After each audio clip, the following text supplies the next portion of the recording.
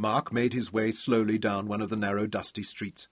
He still limped slightly, and a cheap cardboard suitcase carried the few possessions he had brought to replace those he had lost on the escarpment. The clothes he wore were an improvement on the shapeless demobilization suit that the army had given him. His flannels were neatly creased, and the blue blazer fitted his good shoulders and narrow flanks. The open-necked white shirt was snowy clean, and set off the smooth brown skin of his neck and face. He reached the cottage, numbered 55 on the gate, and it was a mirror image of those on each side and opposite. He opened the gate and went up the short flagged path, aware that somebody was watching him from behind the lace curtain in the front room. However, when he knocked on the front door, it was only opened after a delay of many minutes, and Mark blinked at the woman who stood there. Her dark, short hair was freshly combed, and the clothes she wore had clearly been hastily put on in place of dowdier everyday dress. She was still fastening the belt at her slim waist. It was a dress of pale blue with a design of yellow daisies, and it made her appear young and gay, although Mark saw at once that she was at least 10 years older than he was. "Yes?" she asked, tempering the abrupt demand with a smile. "Does Fergus MacDonald live here?" He saw now that she was good-looking, not pretty, but fine-looking, with good bones in her cheeks and dark, intelligent eyes. "Yes, this is Mr. MacDonald's house." There was a foreign inflection in her voice that was intriguing. "I am Mrs. MacDonald." "Oh," he said, taken by surprise. He had known Fergus was married. He had spoken about it often, but Mark had never really thought about his wife before, not as a real flesh-and-blood woman, and certainly not one like this. I'm an old friend of Fergus's from the army." "Oh, I see." She hesitated. "My name's Mark Anders." Instantly her attitude changed. The half-smile bloomed and lit her whole face. She gave a small gasp of pleasure. "Mark! Of course, Mark!" She took his arm impetuously and drew him over the threshold. "He has spoken of you so often. I feel I know you so well, like a member of the family, like a brother." She still had his arm standing close to him, laughing up at him. "Come in, Mark, come in. I am Helena."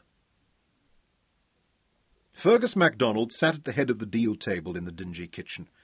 The table was covered with sheets of newsprint instead of a cloth, and Fergus hunched over his plate and scowled angrily as he listened to Mark's account of his flight from Ladysburg. "The bastards! They are the enemy, Mark, the new enemy." His mouth was filled with potato and heavily spiced boerewors, thick farmer's sausage, and he spoke through it. "We're in another war, lad, and this time they're worse than the bloody Hun. More beer, Mark." Helena leaned across to fill his tumbler from the black quart bottle. "Thank you." Mark watched the foaming head rise in his glass, and he pondered Fergus's statement. "I don't understand, Fergus. I don't know who these men are. I don't know why they tried to kill me." "They are the bosses, lad. That's who we're fighting now. The rich, the mine owners, the bankers, all those who oppress the working man." Mark took a long swallow of his beer, and Helena smiled at him from across the table. "Fergus is right, Mark. We have to destroy them." And she began to talk. It was strange, confusing talk from a woman, and there was a fanatical light in her dark eyes. The words had a compelling power in her clear, articulate voice, with its lilting accent, and Mark watched the way she used her hands to emphasize each point. They were neat, strong hands with gracefully tapered fingers and short nails. The nails were clean and trimmed, but the first 2 fingers of her right hand were stained pale yellow. Mark wondered at that, until suddenly Helena reached across and took a cigarette from the pack at Fergus's elbow. Still talking, she lit the cigarette from a match in her cupped hands, and drew deeply before exhaling forcibly through pursed lips. Mark had never seen a woman smoke before, and he stared at her. She shook her head vehemently. "The history of the people's revolt is written in blood. Look at France. See how the revolution sweeps forward in Russia." The short, dark, shining curls danced around her smooth, pale cheeks, and she pursed her lips again to drag at the cigarette, and in some strange fashion Mark found the mannish act shocking and exciting. He felt his groin clenching, the tight, swollen hardening of his flesh, beyond his reason, far beyond his control. His breathing caught with shock and embarrassment, and he leaned back and slipped one hand into his trouser pocket, certain that both of them must be aware of his shameful reaction. But instead Helena reached across the table and seized his other wrist in a surprisingly powerful grip. "We know our enemy. We know what must be done and how we must do it, Mark." Her fingers seemed to burn like heated iron into his flesh. He felt dizzy with the force of it. His voice was hoarse as he forced himself to reply. "They are strong, Helena. Powerful. No, Mark. The workers are strong. The enemy are weak and smug. They suspect nothing. They wallow like hogs in the false security of their golden sovereigns, but in reality they are few and unprepared. They do not know their own weakness, and as yet the workers do not realize their great strength. We will teach them." "You're right, lass." Fergus wiped the gravy from the plate with a crust of bread and stuffed it into his mouth. "Listen to her, Mark. We are building a new world, a brave and beautiful new world." He belched loudly and pushed his plate away, leaving both elbows on the table. "But first we have to tear down and destroy this rotten, unjust and corrupt society. There'll be hard fighting, and we will need good, hard-fighting men." He laughed harshly and slapped Mark's shoulder. "They'll call for MacDonald and Anders again, lad. You hear me." "There is nothing for us to lose, Mark." Helena's cheeks were flushed. "Nothing but our chains. And there is a whole world to win. Karl Marx said that, and it's one of the great truths of history."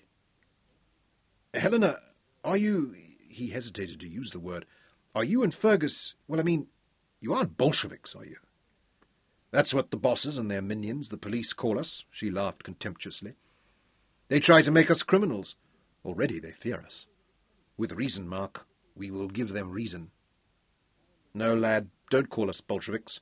We are members of the Communist Party, dedicated to universal communism.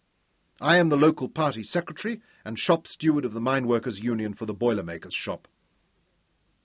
"Have you read Karl Marx?" Helena demanded.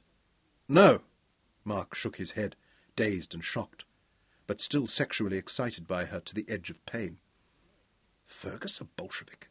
A bomb-throwing monster? But he knew he was not. He was an old and trusted comrade. "I will lend you my copy." "Come on, lass," Fergus chuckled and shook his head. "We're going too fast for the lad. He's got a right balmy look right now." He leaned over and placed an affectionate arm around Mark's shoulders, drawing him close. "Have you a place to stay, lad? A job? A place to go?" "No," Mark flushed. "I haven't, Fergus." "Oh, yes, you have," Helena cut in quickly. "I have fixed the bed in the other room." "You will stay here, Mark." "Oh, but I couldn't." "It is done," she said simply. "You'll stay, lad." Fergus squeezed him hard. "And we'll see about a job for you tomorrow. Your book learned? You can read and write and figure? It'll be easy to fix you. I know they need a clerk up at the pay office, and the paymaster is a comrade, a member of the party." "I'll pay for lodging." "Course you will." Fergus chuckled again and filled his glass to the brim with beer. "It's good to see you again, son." And he raised his own glass. "Send down the line for MacDonald and Anders, and warn the bastards we're coming." He took a long swallow, the pointed Adam's apple bobbing in his throat, then wiped the froth from his upper lip with the back of his hand. The regimental chaplain had called it the sin of Onan, while the rankers had many more ribald terms for it: toss the caber, or visit Mrs. Hand and her 5 daughters. The chaplain had warned of the dire consequences that it would bring: failing sight and falling hair, a palsied shaking hand, and at last idiocy and the insane asylum. Mark lay in the narrow iron bed and stared with unseeing eyes at the faded pink, rose-pattern wallpaper of the tiny room. It had the musty smell of being long closed, and there was a wash-basin in an iron frame with an enamel basin against the far wall. A single unshaded bulb hung on a length of flex from the ceiling, and the white plaster around it was fly-speckled. Even at the moment, 3 drowsy flies sat on the flex in a stupor. Mark swiveled his attention to them, trying to put aside the waves of temptation that flowed up through his body. Light steps in the passage stopped opposite his bedroom door, and now there was a tap on the woodwork. "Mark?" He sat up quickly, letting the single thin blanket fall to his waist. "May I come in?" "Yes," he husked. and the door swung open. Helena crossed to his bed. She wore a gown of light pink shiny material that buttoned down the front. The skirt opened at each step, and there was a glimpse of smooth white flesh above her knees. She carried a slim book in one hand. "I said I would lend it to you," she explained. "Read it, Mark." She held out the volume. The Communist Manifesto was the title, and Mark took it from her, opening it at random. He bowed his head over the open pages to cover the confusion into which her near presence plunged him. "Thank you, Helena." He used her name for the first time, wanting her to leave and yet hoping she would stay. She leaned over him a little, looking at the open book, and the bodice of her gown fell apart an inch. Mark looked up and saw the incredibly silky sheen where the beginning of one white breast pressed against the lace that edged the neck of the gown. Swiftly he dropped his eyes again, and they were both silent until Mark could stand it no longer. And he looked up at her. "Helena," he began, and then stopped. There was a smile, a secret womanly smile on her lips that were slightly parted and moist in the harsh electric light. The dark eyes were half-hooded, but glowed again with that fierce, fanatical light, and her bosom beneath the pink satin rose and fell with quick, soundless breathing. He flushed a sultry red under the dark tan of his cheeks, and he rolled abruptly onto his side, drawing up his knees. Helena straightened up slowly, still smiling. "Good night, Mark." She touched his shoulder. Fire sprang afresh from her fingertips, and then she turned and went slowly towards the door. The slippery material of the gown slid softly across the tight double rounds of her buttocks. "I'll leave the light on." She looked back at him, and now the smile was knowing. "You'll want to read." The pay office of Crown Deep Mines Limited was a long, austere room where 5 other clerks worked at high desks set in a line down one wall. They were mostly men in advanced middle age, 2 of them sufferers from phthisis, that dreaded disease of the miners in which the rock dust from the drills settled in the lungs, building up slowly until the lung turned to stone and gradually crippled the man. Employment in the mine offices was a form of pension. The other 3 were grey and drab men, stooped from poring over their ledgers. The atmosphere in the office was quiet and joyless, as in some monastic cloister. Mark was given charge of the files and personnel R to Z, and the work was dull and repetitive, soon becoming automatic as he calculated overtime and leave pay, made deductions for rent and union fees, and struck his totals. It was drudgery, not nearly enough to engage a bright and active young brain, and the narrow confines of the office were a cage for a spirit that was at home in the wide open sweep of sky and felt, and had known the cataclysmic universe of the battlefields of France. On the weekends, he escaped from his cage and rode on an old bicycle for miles into the open veldt, following dusty paths along the base of the rocky koppies, on which grew the regal candelabra of giant aloes, their blooms burning in bright scarlet against the clear, pale blue of the high-veldt sky. He sought seclusion, wilderness, secret places far from other men, but it seemed that always there were the barriers of barbed wire to limit his range. The grasslands had gone to the plough. The pale dust devils swirled and danced over red earth from which the harvest had been stripped, leaving the dried, sparse stubble of maize stalks. The great herds of game that once had covered the open grassland to the full range of the eye were long gone, and now small scrub cattle, multicoloured and scrawny, grazed in mindless bovine herds, tended by almost naked black piccaninnies, who paused to watch Mark pedalling by and greeted him with solemnity, which turned to wide-eyed pleasure when he returned the greeting in their own language.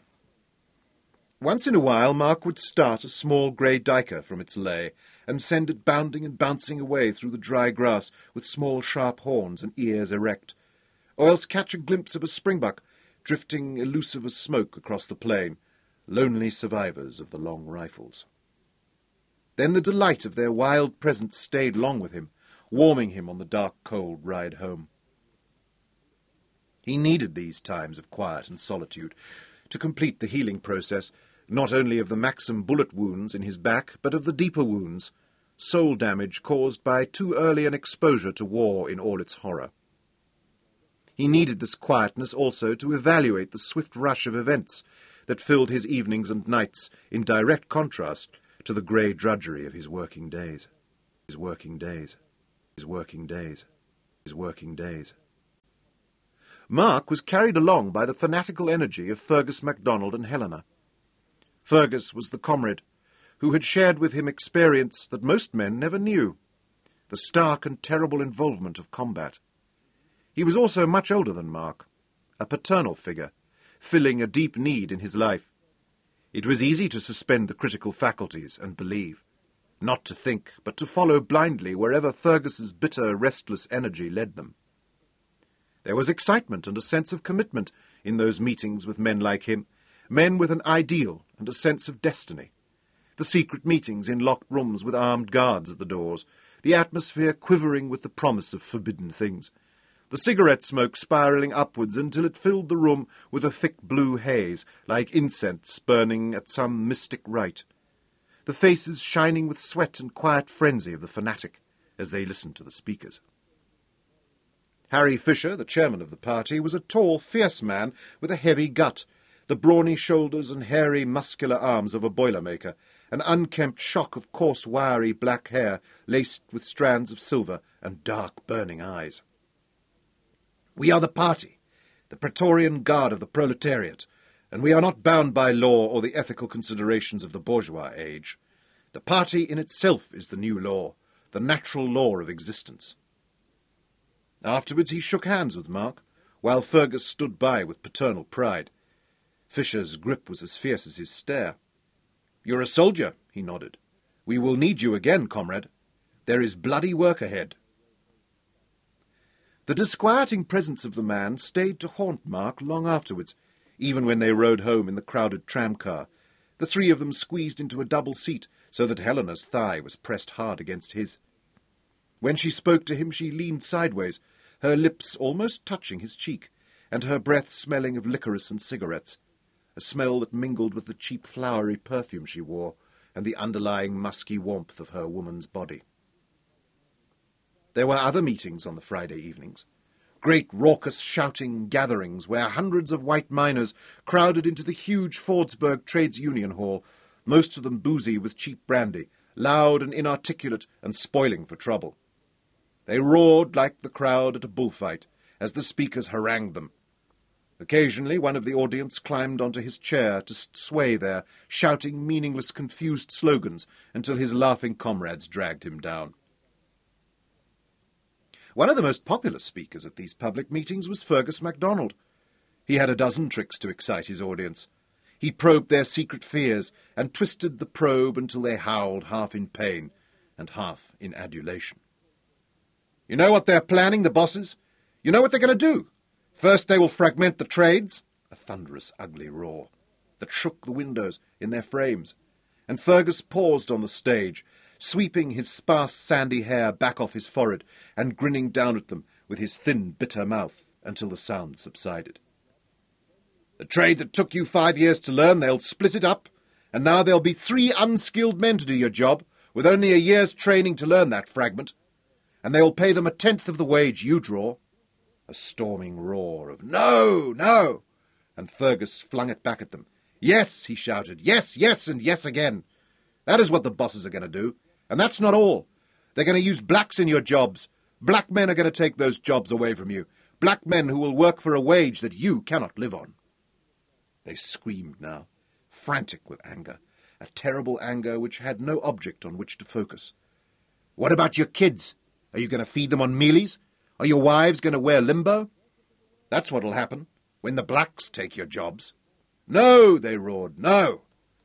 "Workers of the world," Fergus shouted at them, "workers of the world, unite and keep our country white."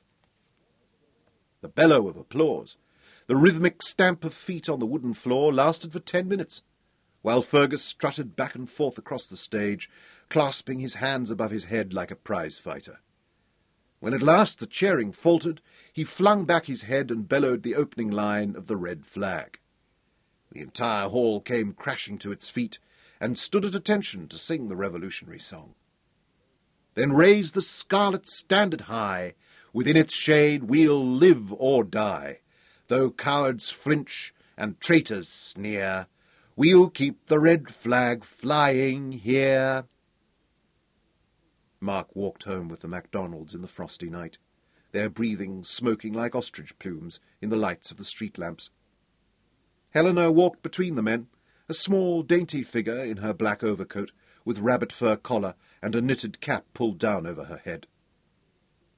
She had slipped a hand into the crook of the elbows of each of them, a seemingly natural, impartial gesture, but there was a disturbing pressure of fingers on the hard muscle of Mark's upper arm, and her hip touched his as she skipped occasionally to catch the longer stride of the men.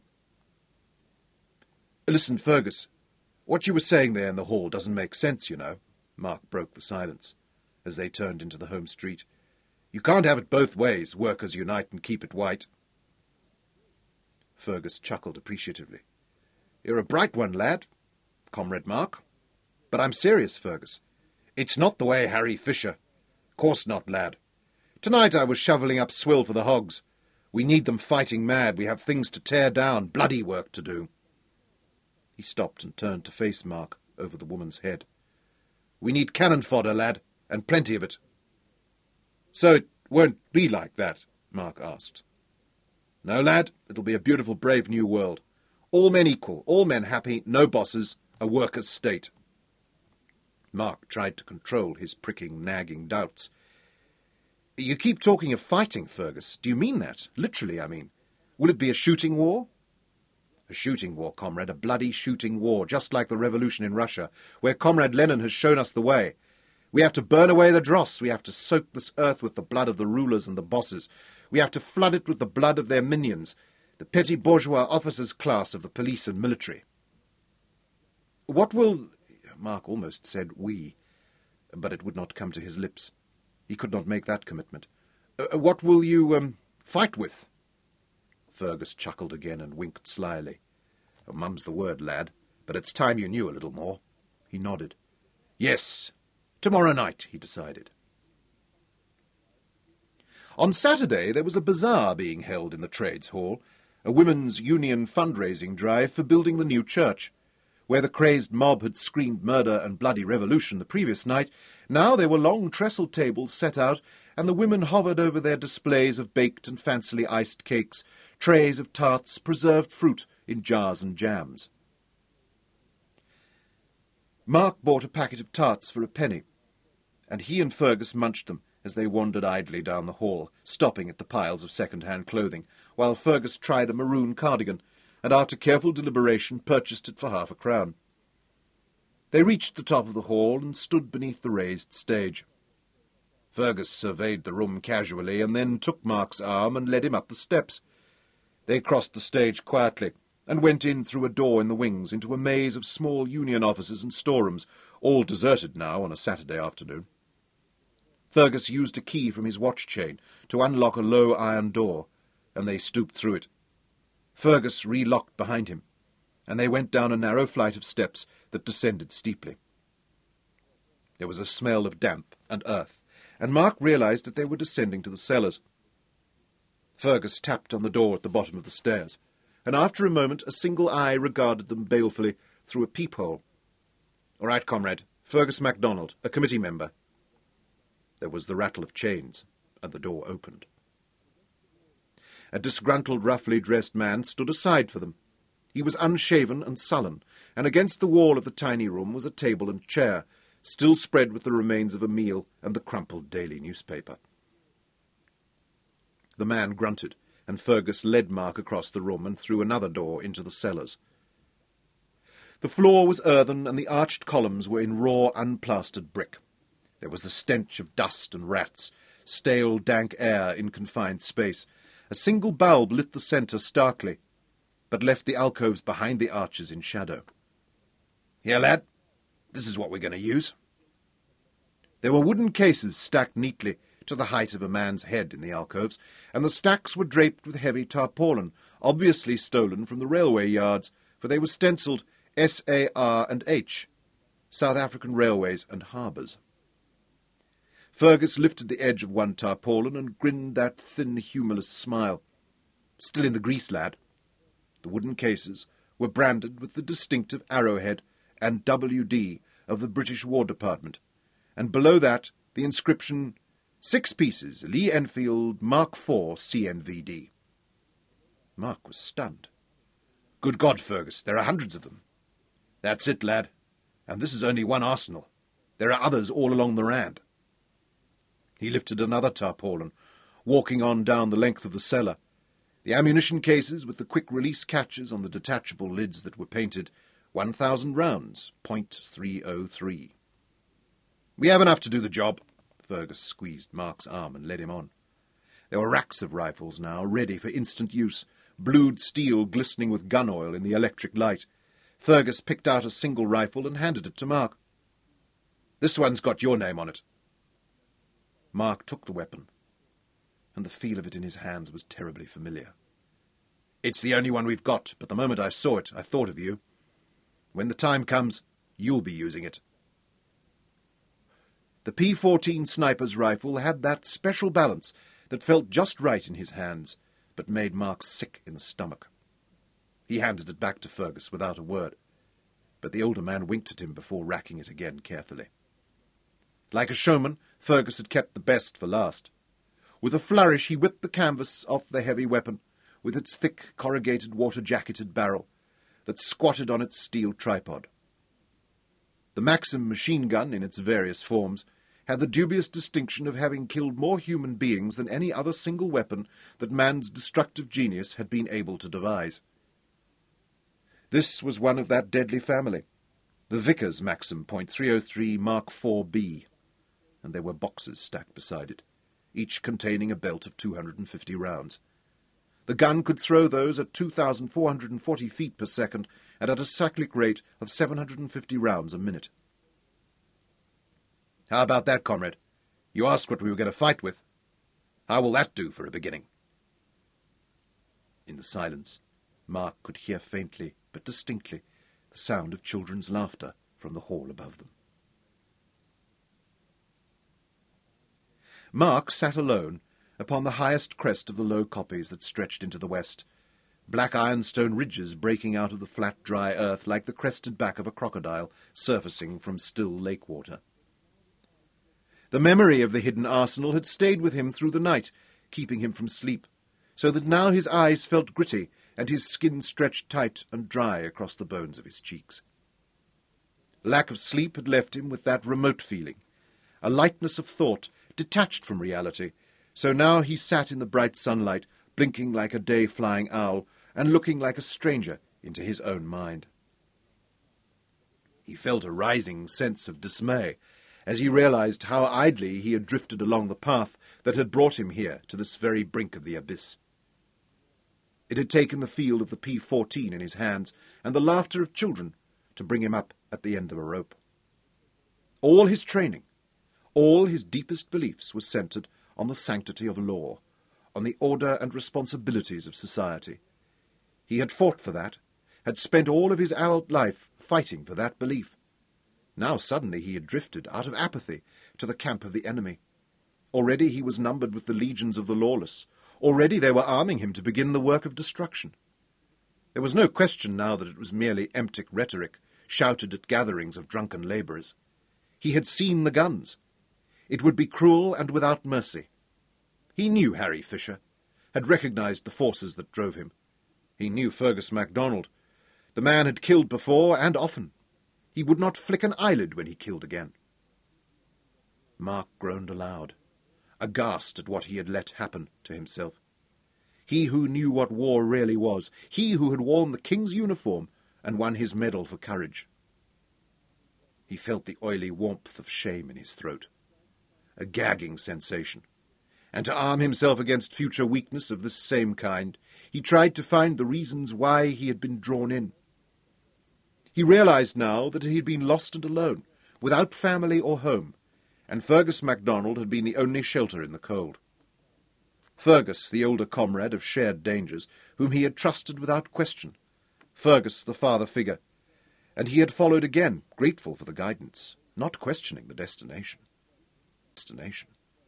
Destination. Destination. There had, of course, been Helena as well, and the hold she had over him, the tightest grip any human could have over another. He had been, and still was, totally obsessed with her. She had awakened his long-suppressed and tightly controlled sexuality. Now it was but a breath away from bursting the wall he had built to dam it. When it burst, it might be a force he could not control, and that thought terrified him almost as much as the other. He tried now to separate the woman from her womanhood, tried to see the person beyond this devastating web she wove around his senses. And he succeeded inasmuch as he realized that she was not a person he could admire, not the mother he would choose for his children. Also, she was the wife of an old comrade who trusted him completely. Now he felt he was ready to make the decision to leave, and to carry that resolve through firmly. He would leave Fordsburg immediately, leave Fergus MacDonald and his dark, cataclysmic schemes. He felt his spirits lighten instantly at the prospect. He would not miss him, nor that drab monastic pay office with its daily penance of boredom and drudgery. He felt the bright young spirit of anticipation flame again. He would leave Fordsburg on the next train, and Helena. Immediately the flame flickered, and his spirit plunged. There was a physical pain in his groin at the prospect, and he felt the cracks open in the dam wall of his passions. It was dark when he left his bicycle in the garden shed, and he heard voices raised jovially in the house, and bursts of laughter.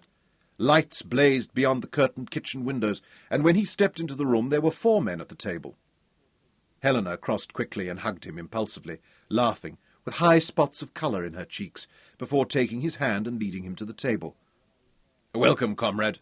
Harry Fisher looked up at Mark with those disturbing eyes, and the shock of dark, wiry hair hanging onto his forehead. "You're in time to join the celebration." "Grab the lad a glass, Helena," laughed Fergus, and she dropped his hand and hurried to the cupboard to fetch a glass and fill it with black stout from the bottle. Harry Fisher raised his own glass to Fergus. "Comrades, I give you the new member of the Central Committee, Fergus MacDonald." "Isn't it wonderful, Mark?" Helena squeezed Mark's hand. "He's a good man," growled Harry Fisher. "The appointment isn't too soon. We need men with Comrade MacDonald's guts." The others nodded agreement over their stout glasses. The 2 of them were both members of the local committee of the party. Mark knew them well from the meetings. "Come, lad." Fergus made room for him at the table, and he squeezed in beside him, drawing all their attention. "And you, young Mark," Harry Fisher laid a powerful, hairy hand on his shoulder, "we're going to issue you a party card." "How about that, lad?" Fergus winked and nudged Mark in the ribs. "Usually it takes 2 years or more. We don't let the rabble into the party, but you've got friends on the Central Committee now." Mark was about to speak, to refuse the honour he was being accorded. Nobody had asked him. They had taken it that he was Fergus's protégé. He was for them. Mark was about to deny it, to tell them the decision he had made that day, when that sense of danger warned him. He had seen the guns. If he was not a friend, then he was an enemy with a fatal secret, a secret that they could not risk. He had no doubts at all about these men now. If he was an enemy, then they would see that he never passed that secret on to another man. But the moment for refusal had passed. "Comrade MacDonald, I've got a mission for you. It's urgent and vital. Can you leave your work for 2 weeks?" "I've got a sick mother," Fergus chuckled. "When do you want me to go, and what do you want me to do?" "I want you to leave, say Wednesday. That'll give me time to give you your orders, and for you to make your arrangements." Harry Fisher took a swallow of stout, and the froth stayed on his upper lip. "I'm sending you to visit all the local committees, Cape Town, Bloemfontein, Port Elizabeth, so that each of them can be coordinated." Mark felt a guilty lift of relief at the words. There would be no confrontation with Fergus now. He could merely slip away while he was gone on his mission. Then he glanced up and was startled by the gaze that Helena had fastened upon him. She stared at him with the fixed, hungry expression of a leopard watching its prey from cover in the last instant before its spring. Now, when their eyes met, she smiled again, that secret knowing smile. and the tip of her pink tongue dabbed at her slightly parted lips.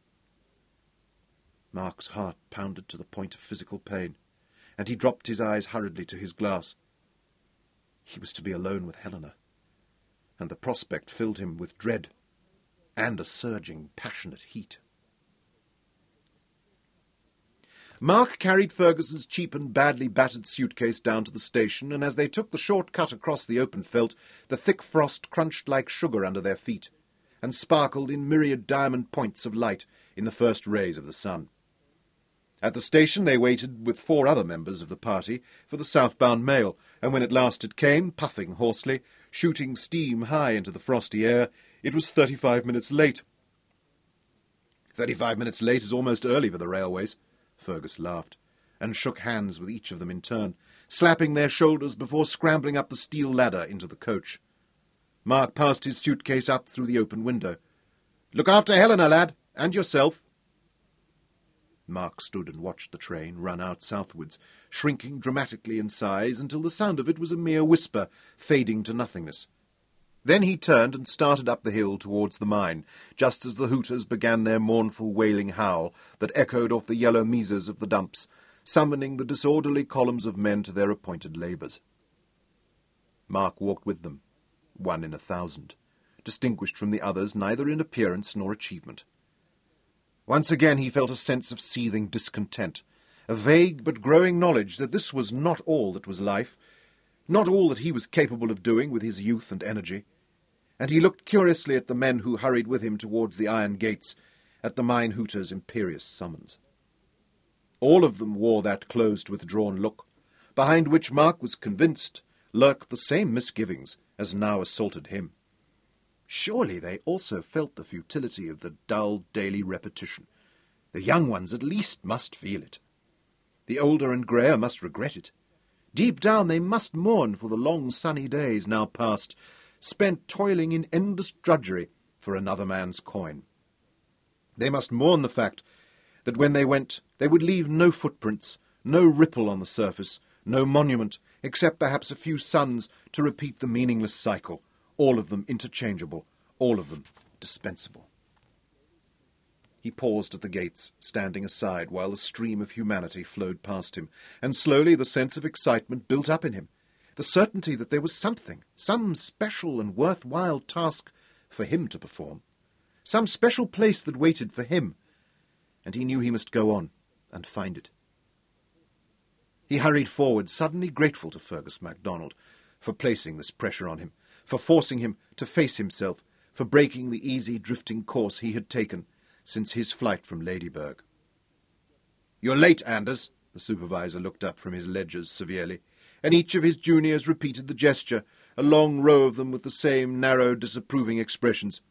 "What have you got to say?"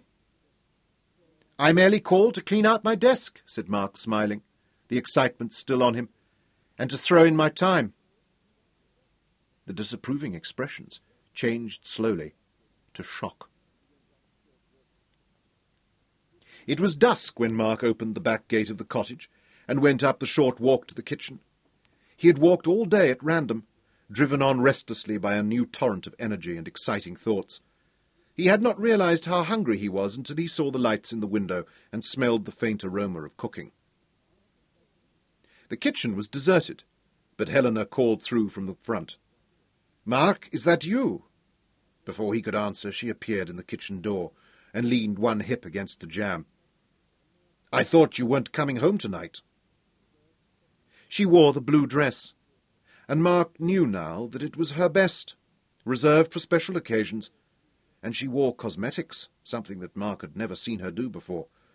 There were spots of rouge on her cheeks, and her lips were painted, giving new lustre to her usually sallow skin. The short dark hair was newly washed, shiny in the lamplight and brushed back, caught over one ear with a tortoise-shell clasp. Mark stared at her. Her legs were smooth and sleek in silken stockings, the feet neatly clad in small pumps. "Why are you staring, Mark?" "You, Mark's voice turned husky and caught. He cleared his throat. You're very pretty tonight." "Thank you, sir." She laughed a low, throaty chuckle, and she did a slow pirouette, flaring the blue filmy skirt above the silken legs. "I'm glad you like it." Then she stopped beside him and took his arm.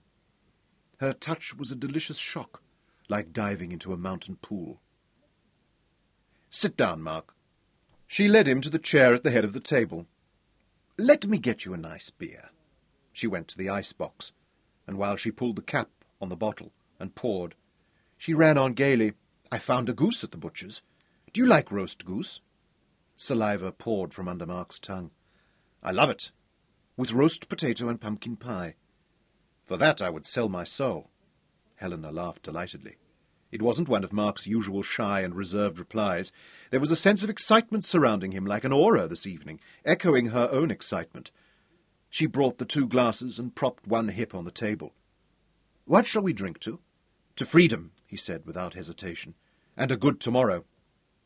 "I like that," she said, and clinked his glass, leaning over him so that the bodice of her dress was at the level of his eyes. "But why only tomorrow? Why can't the good times start right now, this minute?" Mark laughed. "All right. Here's to a good tonight and a good tomorrow." "Mark!" Helena pursed her lips in mock disapproval, and immediately he blushed and laughed in confusion. "Oh, no, I didn't mean... That sounded dreadful. I didn't... I bet you say that to all the girls." Helena stood up quickly.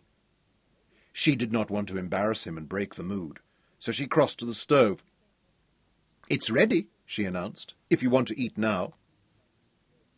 She sat opposite him, anticipating his appetite, buttering the thick slices of bread with yellow farm butter and keeping his glass fully charged. "Aren't you eating?" "I'm not hungry." "It's good. You don't know what you're missing." "Better than your other girls cooked for you?" she demanded playfully, and Mark dropped his eyes to his plate and busily loaded his fork. "There weren't any other girls." "Oh, Mark, you don't expect me to believe that? A handsome young fellow like you and those French girls, I bet you drove them mad." "We were too busy. And besides—" He stopped. "Besides what?" she insisted, and he looked up at her, silent for a moment, and then he began to talk. It was suddenly so easy to talk to her, and he was buoyed up with his new jubilant mood, and relaxed with the food and drink in his belly. He talked to her as he had never talked to another human being, and she answered him with the frankness of another man. "Oh, Mark, that's nonsense. Not every woman is sick. It's only the street girls." "Yes, I know. I didn't believe every girl, but, well, they are the only ones that a man can—" He broke off. "And the others get babies," he went on lamely. She laughed and clapped her hands with delight. "Oh, my darling Mark, it's not that easy, you know. I've been married for 9 years and I've never had a baby." "Well," Mark hesitated, "well, you are different. I didn't mean you when I said those things. I meant other girls." "I'm not sure if that's meant to be a compliment or an insult," she teased again. She had known he was a virgin, of course.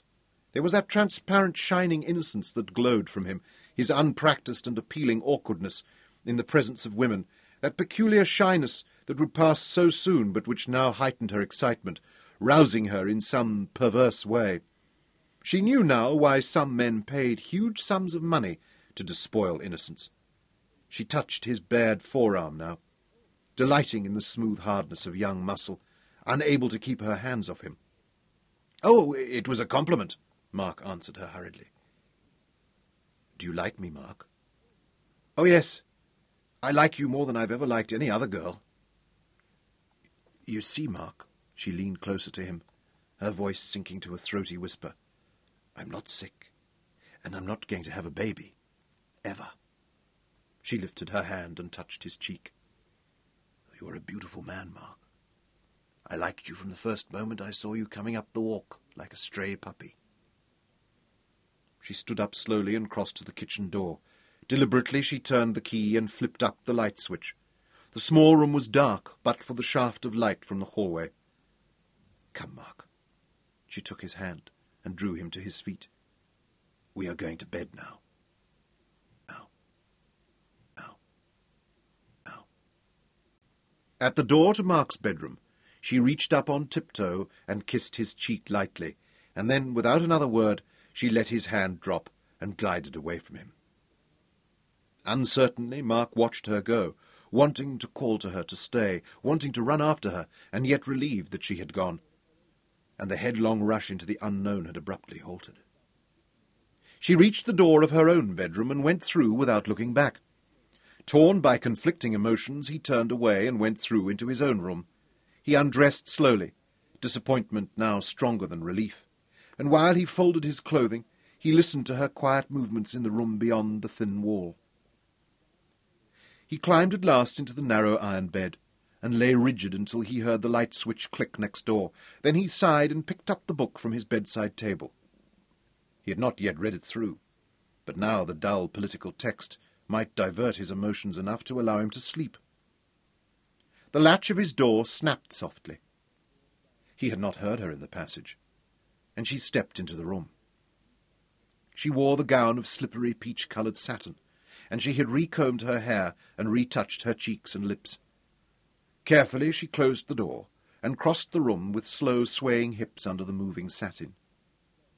Neither of them spoke as she stopped by the side of his bed. "Have you read it, Mark?" she asked softly. Not all of it." He placed the book aside. "Well, this isn't the time to finish it," she said, and deliberately opened the gown, slipped it from her shoulders, and dropped it over the back of the chair. She was naked, and Mark gasped. She was so smooth. He had not expected that somehow, and he stared at her as she stood close beside him. Her skin had an olive creaminess, like old porcelain, a sheen that caught the light and glowed. Mark felt his whole body rocked by the exquisite tension of arousal, and he tried feebly to thrust it aside. He tried to think of Fergus, of the trust that had been placed in him. "Look after Helena, lad, and yourself." Her breasts were big for the slimness of her body. Already they hung heavily, almost overripe, drooping smooth and round with startlingly large nipples, rosy brown and big as ripe grapes. They swung weightily as she moved closer to him, and he saw that there were sparse dark hairs curling from the puckered aureole round the nipples. There was hair also curling out in little wisps from under her arms, dark, glossy hair, and a huge wild bush of it below the smooth, creamy, slightly bulging belly.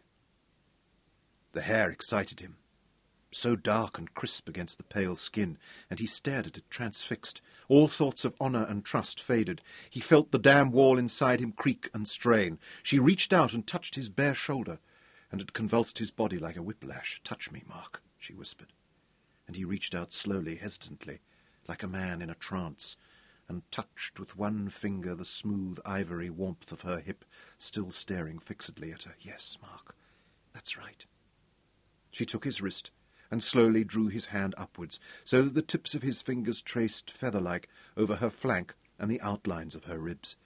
"Here, Mark," she said, "and here." The big dark nipples contracted at the touch of his fingers, changing shape, thrusting out and hardening, swelling and darkening. Mark could not believe it was happening. That woman's flesh could react as swiftly and dramatically as a man's. He felt the dam break, and the flood came pouring through the breach.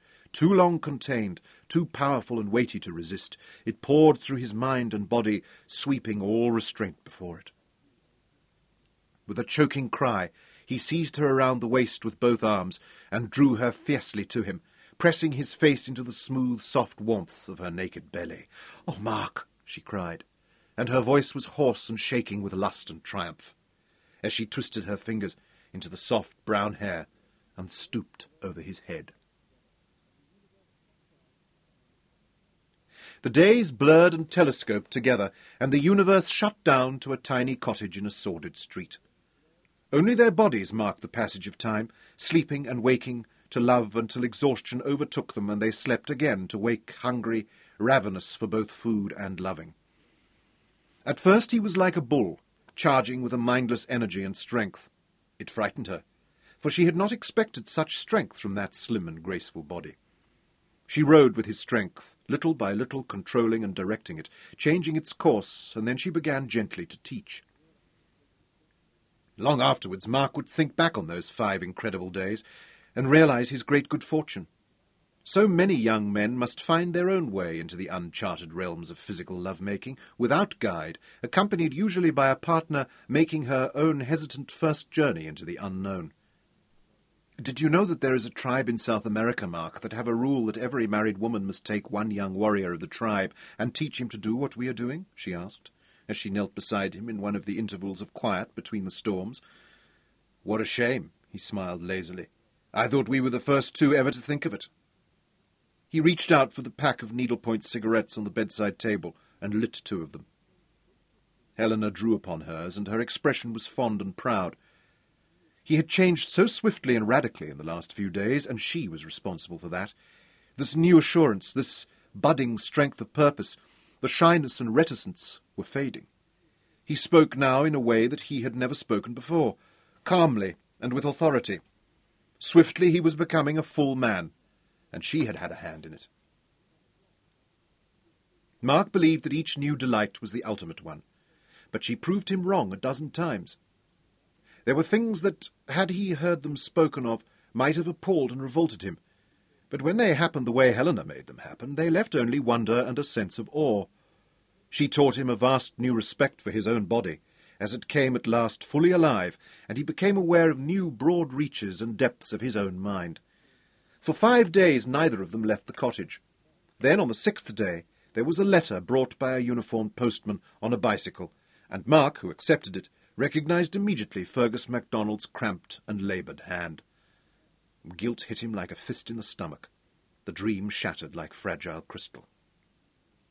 Helena sat at the newspaper-covered table in the kitchen with the now soiled peach gown open to the waist, and read the letter aloud, mocking the writer with the inflection of her voice, as he reported a string of petty achievements, applause at party meetings where a dozen comrades had gathered in a back room, messages of loyalty and dedication to bring back to the Central Committee, commitment to the cause, and promises of action when the time to strike was ripe. Helena mocked him, rolling her eyes and chuckling when he asked after Mark. Was he well and happy? Was Helena looking after him properly? She drew deeply on the stub of the cigarette, and then dropped it into the dregs of the coffee cup at her elbow, where it was extinguished with a sharp hiss. This simple action caused in Mark an unnatural reaction of revulsion. Suddenly he saw her clearly. The sallow skin wrinkled finely in the corners of her eyes, as her youth cracked away like old oil paint, the plum-coloured underlining of the eye sockets, the petulant quirk of her lips, and the waspish sting to her voice. Abruptly he was aware of the squalid room, with the greasy smell of stale food and unwashed dishes, of the grubby and stained gown, and the pendulous droop of the big ivory-coloured breasts beneath the gown. He stood up and left the room. "Mark, where are you going?" she called after him. "I'm going out for a while." He scrubbed himself in the stained enamel bath, running the water as hot as he could bear it, so that his body glowed bright pink as he towelled himself down. At the railway booking office he stood for nearly half an hour, reading the long lists of closely printed timetables pasted to the wall. Rhodesia. He had heard they needed men on the new copper mines. There was still a wilderness up there, far horizons and the great wild game, lakes and mountains and room to move. He moved to the window of the booking office, and the clerk looked out at him expectantly. "1 second-class single to Durban," he said, surprising himself. He was going back to Natal, to Ladysburg. There was unfinished business there, and answers to search for, an unknown enemy to find and confront. As he paid for the ticket with the old man's sovereigns, he had a vivid mental picture of the old man on the stoep of Andersland, with his great spiky whiskers, and the old Tarai hat pulled low over his pale, calm eyes. Mark knew then that this had been only a respite, a hiatus, in which he had found time to heal and gather courage for the task ahead. He went back to collect his belongings. There was not much to pack, and he was in a consuming hurry now. As he swept his few spare shorts and clean socks into the cardboard suitcase, he was suddenly aware of Helena's presence, and he turned quickly. She had bathed and dressed, and she stood in the doorway watching him, her expression too calm for the loneliness in her voice. "You are going." It was a statement, not a question. "Yes," he answered simply, turning to snap the catches on the case. "I am coming with you." "No, I am going alone." "But, Mark, what about me? I am sorry, Helena. I am truly sorry." "But don't you see? I love you." Her voice rose in a low wail of despair. "I love you, Mark, darling. You can't go." She spread her arms to block the doorway. "Please, Helena, we knew it was madness. We both knew there was nothing for us. Don't make it ugly now. Please let me go." "No." She covered her ears with both hands. "No, don't talk like that. I love you. I love you." Gently, he tried to move her from the doorway. "I have to go. My train." Suddenly she flew at him, vicious as a wounded leopard. He was unprepared, and her nails raked long bloody lines across his face, narrowly missing his eyes. "You bastard! You selfish bastard!" she shrieked. "You're like all of them!" And she struck again, but he caught her wrists. "You are all the same! You take! You take!" He turned to her, wildly struggling, and tipped her back onto the unmade bed. Abruptly, the fight went out of her, and she pressed her face into the pillow. Her sobs followed Mark as he ran down the passage and out of the open front door.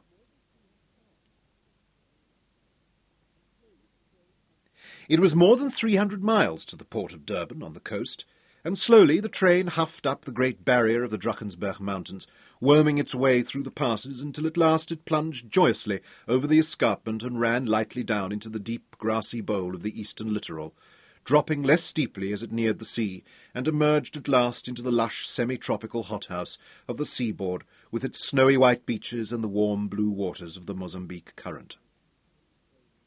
Mark had much time to think on the journey down, and he wasted most of it in vain regrets.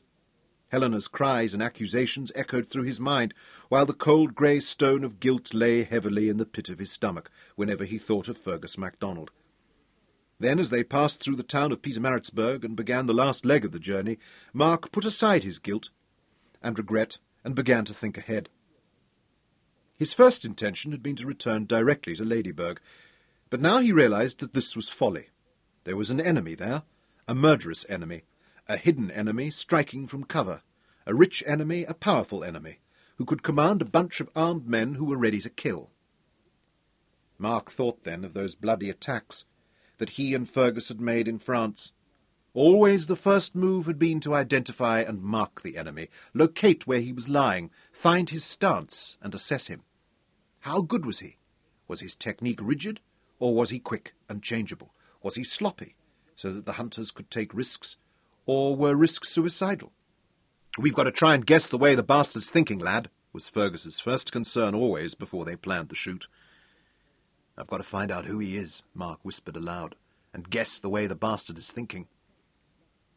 One thing at least was clear. £100 was too high a price in blood money for such an insignificant person as Mark Anders. The only thing that could possibly make him significant in any way was his relation to the old man and to Andersland. He had been seen at Andersland by both the Hindu Babu and the white foreman. Then he had brazened into the town asking questions, perusing documents. Only then had they come after him. The land was the centre of the puzzle, and he had the names of all the men who had any interest in the sale. Mark lifted his suitcase down from the luggage rack, and holding it on his lap, hunted for and found his notebook.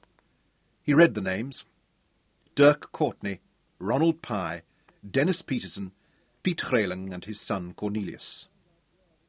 His first concern must be to find out all he could about those men, find out where each was lying, find his stance and assess him, decide which of them was the sniper.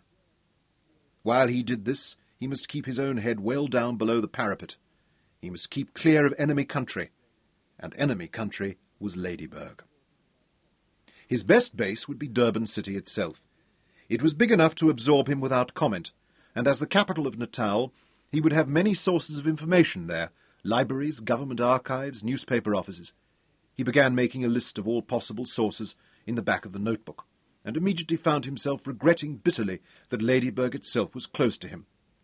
Records in the Lands Office and company registers for the district were not duplicated in the capital. Suddenly he had a thought. Damn it, what was her name?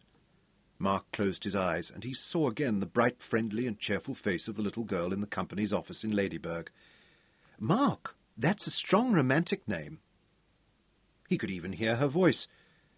but the train was sliding into the platform before her name came to him again. Marion! And he scribbled it into the notebook. He climbed down onto the platform, carrying his case, and joined the jostling throng of travellers and welcomers. Then he set out to find lodgings in the city. Lodgings in the city. Lodgings in the city. Lodgings in the city.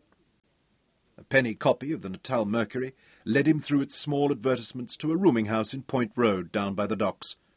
The room was small, dark, and smelled of those gargantuan cockroaches that infest the city, swarming up from the sewers each evening in shiny black hordes. But the rental was only £1 a week, and he had the use of the lavatory and shower room across the small enclosed yard. That night he wrote a letter. Dear Marion, I don't suppose you remember me. My name is Mark Anders, the same as Mark Antony. I have thought of you often since I was compelled to leave Ladysburg unexpectedly, before I had a chance to see you again. Tactfully, he avoided any mention of the research work he wanted undertaken. That could wait for the next letter. He had learned much about women recently, and he addressed the letter simply to Miss Marion, Company Registrar's Office, Ladysburg. Mark started the following morning at the City Library, walking up Smith Street to the 4-storied edifice of the municipal buildings. It looked like a palace flanked by the equally imposing buildings of the Royal Hotel and the Cathedral, with the garden square neatly laid out in front of it, bright with spring blooms. He had another inspiration as he approached the librarian's desk. I'm doing research for a book I intend writing. Immediately the grey-haired lady who presided over the dim halls and ceiling-high racks of books softened her severe expression. She was a book person, and book people love other book people. Mark had the key to one of the reading rooms given him, and the back copies of all the Natal newspapers going back to the time of the first British occupation were put at his disposal. There was immediately a temptation for Mark, voracious reader that he was, to lose himself in the fascination of history printed as urgent headlines. For history had been one of Mark's favourite subjects, both at Ladysburg School and at the University College. He resisted the temptation and went at once to the drawers that contained the copies of the Ladysburg Lantern and Recorder. The first copies were already yellowing with age and tore easily, so he handled them with care. The first mention of the name Courtney leapt at him in thick black headlines on one of the earliest copies from 1879. Ladysburg Mounted Rifles massacre at Ishlandzwana. Colonel Waite Courtney and his men cut down to a man. Blood-crazed impis on the rampage. Mark guessed that this must refer to the founder of the family in Ladysburg. After that, the name cropped up in nearly every issue.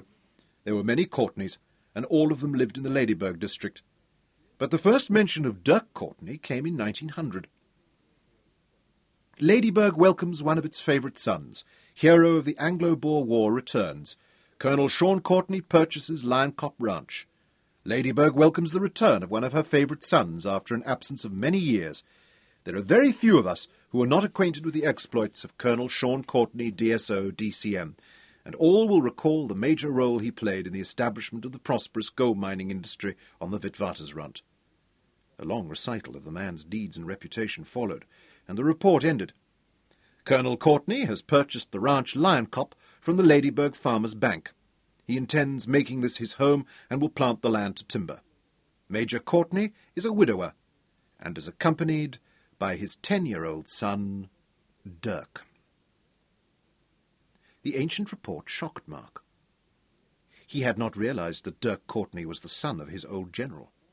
The big bearded hook-nosed man he had met that snowy night in France. The man whom he immediately respected and liked. No, more than liked.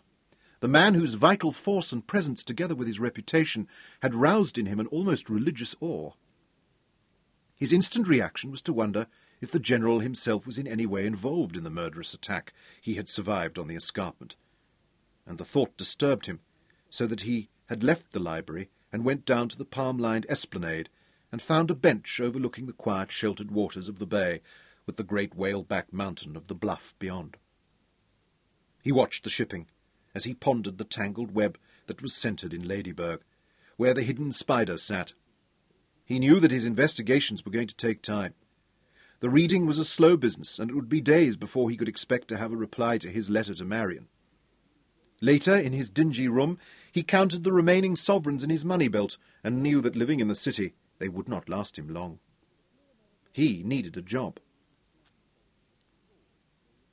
The floor manager had the beer belly and flash clothing that seemed always to go with salesmen in the motor industry. Mark answered his questions with extreme politeness and a false cheerfulness, but with despair below the surface. He had trudged the city for 5 days, from one faint prospect of work to another. "Times are hard," almost every prospective employer told him at the beginning of the interview, "and we are looking for a man with experience." Mark had no time to pursue his quest at the library. Now he sat on the front edge of his chair, waiting to thank the man and say goodbye as soon as he was dismissed. But the man went on talking long after he should have closed the interview. He was talking about the salesman's commission, and how it was so generous that there were plenty for 2. "If you know what I mean." The man winked and fitted a cigarette into his ivory holder. Yes, of course," Mark nodded vehemently, having absolutely no idea what the man meant, but eager to please. "Of course I'd be looking after you personally, if we came to some sort of arrangement, right?" Right," Mark agreed, and only then did he realise that the manager was soliciting a kickback off Mark's commission. He was going to get the job. "Of course, sir." He wanted to leap up and dance. "I'd like to think we were equal partners." "Good." 50% of Mark's commission was more than the manager had expected. "Start Monday 9 o'clock sharp," he said quickly, and beamed at Mark. Mark wrung his hand gratefully, but as he was leaving the little cubicle of the office, the manager called after him. "You do have a decent suit, Anders, don't you?" "Of course," Mark lied quickly. "Well, wear it." He found a Hindu tailor at the Indian market who ran up a grey 3-piece suit overnight and charged him 32 shillings.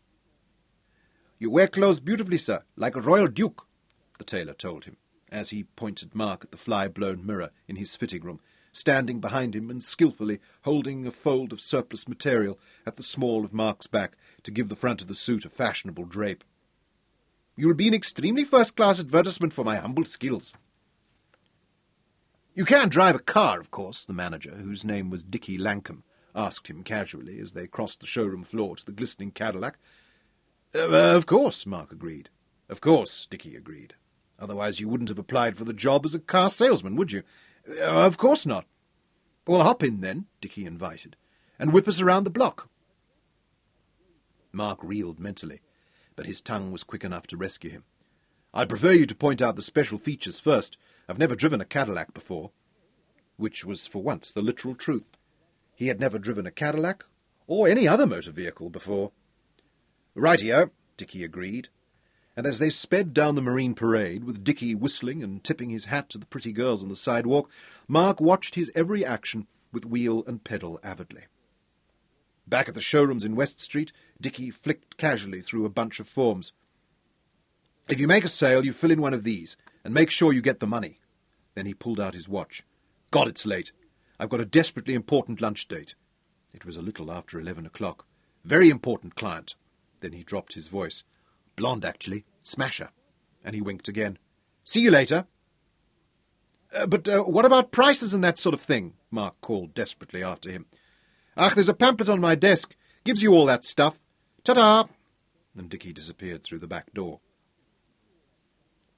Mark was circling the Cadillac uncertainly, utterly engrossed with the pamphlet, muttering aloud as he tried to master the operating instructions and identify the various component parts of the vehicle from the line-drawing and numerated list, when there was a tap on his arm. "Excuse me, young man, but are you the salesman?" Before him stood an elderly couple, the man dressed in beautifully tailored dark cloth, a carnation in his buttonhole and a cane in one hand. "We would like a drive in the motor vehicle before we decide," said the elegant lady beside him, smiling at Mark in a motherly fashion through the light veil that draped down over her eyes from the brimmed hat. The hat was decorated with artificial flowers, and her hair below the brim was washed silver and neatly waved. Mark felt waves of panic threaten to engulf him. He looked about desperately for an escape, but already the gentleman was handing his wife into the front seat of the Cadillac. Mark closed the doors on the couple and ducked behind the machine for one last brief perusal of the operating pamphlet. "Depress the clutch pedal with left foot, engage gear lever up and left, depress accelerator pedal firmly with right foot, release clutch pedal," he muttered. stuffed the pamphlet into his pocket, and hurried to the driver's seat. The gentleman sat forward, in the centre of the back seat, both hands resting on the head of his cane, grave and attentive as a judge. His wife beamed kindly at Mark. "How old are you, young man?" 20, ma'am. Almost 21. Mark pressed the starter, and the engine growled. So she had to raise her voice. "My!" She nodded. "The same age as my own son." Mark gave her a pale and sickly grin, as he silently repeated the instructions in his mind. "Accelerate firmly." The engine beat rose to a deafening bellow, and Mark clung to the driving wheel until the knuckles of both hands blanched with the pressure of his grip. "Do you live at home?" asked his passenger. "No, ma'am," Mark answered, and let out the clutch. The back wheels screeched like a wounded stallion, and a blue cloud blew out from behind as the entire machine seemed to rear upwards and then hurl itself slewing wildly towards the street doors, leaving 2 long black rubber smears across the polished showroom floor. Mark fought the wheel, and the Cadillac swayed and skidded, lined up with the doors at the last possible moment, and careered into the street, moving sideways like a crab. A team of horses drawing a passing coach shied out of the path of the roaring machine, and behind Mark the elderly gentleman managed to struggle up into a sitting position again and find his cane. "Good acceleration," Mark shouted above the roar of the engine. "Excellent," agreed his passenger, his eyes popping in the rear-view mirror. His wife adjusted her flowered hat that had come down over her eyes and shook her head sadly. "You young boys, as soon as you leave home you starve yourselves. I could tell you're living on your own. You're as thin as—" Mark took the intersection of Smith and Allowell at the charge, but halfway through it a heavily laden lorry lumbered across their front, and Mark spun the wheel nimbly. The Cadillac changed direction 90 degrees and ducked into Allowell on 2 wheels. "Thin as a rake," said the lady, holding firmly to the door-handle with one hand and with the other to her hat. "You should come up to the house one Sunday for a decent meal." "Thank you, ma'am. That's very kind." When Mark stopped the Cadillac against the pavement in front of the showrooms at last, his hand was shaking so feverishly that he had to make a second effort to earth the magneto. He could feel the damp of nervous sweat soaking through the jacket of his new suit, and he had not the strength to let himself out of the cab. "Incredible," said the elderly gentleman in the back seat. "What control, what mastery! I feel quite young again." "It was very nice, dear," his wife agreed. "We'll take her," her husband decided impulsively, and Mark could not believe he had heard right. He had made his first sale. "Wouldn't it be nice if this young man would come to us as a chauffeur? He is such an excellent driver." "Oh, no, ma'am." Mark nearly panicked again. "I couldn't think of leaving my job here. Thank you all the same." "Jolly good show, old man." Dickie Lankham folded the 2 5-pound notes that were his half share of Mark's commission on the sale of the Cadillac. "I can see a great future ahead for you." "Oh, I don't know," Mark demurred modestly. "A great future," Dickie predicted sagely. "But just one thing, old man. That suit," he shuddered gently. "Let me introduce you to my tailor, now that you can afford it. No offence, of course, but that looks like you're on your way to a fancy dress ball." That evening, after close of business, Mark hurried back to the library for the first time in a week. The librarian welcomed him with a severe expression, like a disapproving schoolmarm. "Thought we'd seen the last of you, that you'd given up." "Oh, no, by no means," Mark assured her, and again she softened and handed him the key to the reading room. Mark had mapped out a family tree for the Courtneys in his notebook, for it was confusing. There was a brother to Sean, who was also a colonel at the end of the Boer War, but also a holder of the Victoria Cross for gallantry, a distinguished family indeed. This brother, Colonel Garrick Courtney, had gradually become a noted and then a famous author of military history, and of biographies of other successful soldiers, beginning with his With Roberts to Pretoria, and Buller, a Fighting Soldier, and going on to Battle for the Somme and Kitchener, a Life. The books were all extensively and glowingly reviewed in the Lantern. The author had a single son, Michael Courtney. Prior to 1914, there were references to this son's business activities as managing director of the Courtney sawmills in the Ladyburg district, and his skills as an athlete and horseman in many local meetings. Then, 1917, Ladybird hero decorated. Hero decorated. Hero decorated. Hero decorated. Captain Michael Courtney, son of Colonel Garrick Courtney, V.C., was awarded the Distinguished Flying Cross for his exploits with the 21st RFC Fighter Squadron in France. Captain Courtney has been credited with 5 kills of German aircraft and was described by his commanding officer as a courageous and dedicated officer of high flying skills. Hero, son of hero. Then again, within months, a front-page article outlined in a square of heavy black type. It is with great regret that we report the death in action of Captain Michael Courtney, DFC. It is believed that Captain Courtney was shot down in flames behind enemy lines, and that his executioner was none other than the notorious Baron von Richthofen of bloody reputation. The Ladybird Lantern extends its deepest and sincerest condolences to his father and family. A rose plucked in full bloom. The activities of this branch of the family, its triumphs and tragedies, were all reported in detail, and it was the same with the Sean Courtney family for the period from the turn of the century to May of 1910. Sean Courtney's marriage to Mrs. Ruth Friedman of 1903 was described in loving detail, from the bride's dress to the icing on the cake. One of the flower girls was Miss Storm Friedman, aged 4, who wore an exact replica of her mother's dress. She makes a pretty new sister for Master Dirk Courtney. Again the mention of the name that truly interested Mark, and he noted it, for it was the last until May the 1910. Colonel Sean Courtney's achievements in politics and business and the more serious fields of recreation filled page after page of subsequent editions. His election to the Legislative Council of Natal, and later to Prime Minister Louis Botha's cabinet. He became leader of the South Africa Party in Natal, and was a delegate to Whitehall in London, taking his entire family with him to negotiate the terms of union. Sean Courtney's business interests flourished and multiplied. New sawmills, new plantations, elevation to new offices, the chairman of the first building society in southern Africa, director of Union Castle Shipping Lines, head of the Government Commission on Natural Resources, chairman of the South African Turf Club, a 150-foot luxury yacht built for him by Thiessens of Neisner, commodore of the Royal Natal Yacht Club. But no further mention of Dirk Courtney until May 1910. The Ladybird Lantern and Recorder's front page of the edition of the 12th of May 1910. The Ladybird Lantern takes great pleasure in announcing that its entire paid-up share capital has been acquired by Mr. Dirk Courtney, who recently returned to Ladybird after an absence of some years.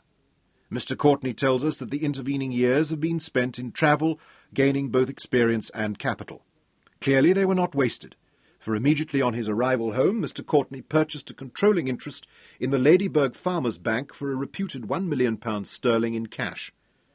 Ladybird and all its inhabitants are sure to benefit enormously by the vast energy, wealth and drive that Mr. Dirk Courtney brings to the district. I intend taking a close day-to-day interest in all aspects of my company's operations in Ladybird, he said, when asked of his future plans. Progress, growth, prosperity for all are my watchwords. Mr. Dirk Courtney, the Ladybird Lantern salutes you and welcomes you as a notable ornament to our fair community. After that, hardly an edition of the Lantern did not contain fawning eulogies of Mr. Dirk Courtney, while mention of his father and family was reduced to an occasional small article in the inside pages. To find news of Sean Courtney, Mark had to turn to the other Natal newspapers. He began with the Natal Mercury. Ladybird Mounted Rifles sails for France. General Courtney takes his men to war once more. That jolted Mark. He could remember the sea mist on the bay, and the ranks of khaki-clad figures climbing the gangways, each of them burdened by kit-bag and rifle, the singing and the cries of the women, paper streamers and flower petals twisting and falling in gay and gaudy clouds about them, and the sound of the foghorns reverberating mournfully from the bluff. It was so clear in his mind still. How soon he was to follow them, after exaggerating his age to a recruiting sergeant who did not inquire too closely. Ladybird Rifles badly mauled. Attack fails at Delville Wood. General Courtney. I am proud of them. Mark felt sudden stinging tears burn his eyelids as he went slowly down the long casualty lists, pausing as he recognized a name, remembering. Lost again in those terrible seas of mud and blood and suffering. A hand touched his shoulder, arousing him, and he straightened up from the reading table, bewildered at his sudden return to the present. "We are closing now. It's after 9 o'clock," said the young assistant librarian softly. "I'm afraid you'll have to leave now." Then she peered more closely at him. "Are you all right? Have you been crying?" No." Quickly Mark groped for his handkerchief. "It's just the strain of reading." His landlady shouted down the stairs to him as he let himself into the hall. "I got a letter for you." The letter looked as thick as a complete works of William Shakespeare, but when he opened it there were only 22 pages, beginning, "My dear Mark, of course I remember you so clearly, and I have thought about you often, wondering whatever had become of you, so your welcome letter came as a marvellous surprise." Mark felt a guilty twinge at the unrestrained joy that her letter voiced. "I realized that we know so little about each other. You did not even know my name. Well, it's Marion Littlejohn. Silly name, isn't it? I wish I could change it. That's not a hint, silly. And I was born in Ladybirg. I'm not going to tell you when. A lady never reveals her age. My father was a farmer, but he sold his farm 5 years ago, and now he works as a foreman at the sugar mill." The entire family history. Marion's schooling, the names and estates of all her numerous relatives, Marion's hopes, dreams, and aspirations. "I'd love to travel, wouldn't you? Paris, London," were all laid out in detail, much of it in parenthesis and liberally punctuated with exclamation and question marks. "Isn't it strange that our names are so similar, Mark and Marion? It does sound rather grand, doesn't it?" Mark had stirrings now of alarm. It seemed he had called the whirlwind when he had merely whistled for a breeze, and yet there was an infectious gaiety and warmth that came through to him strongly, and he regretted that the girl's features were so hazy in his mind. He realized that he might easily pass her in the street without recognizing her. He replied that night, taking special care with his penmanship.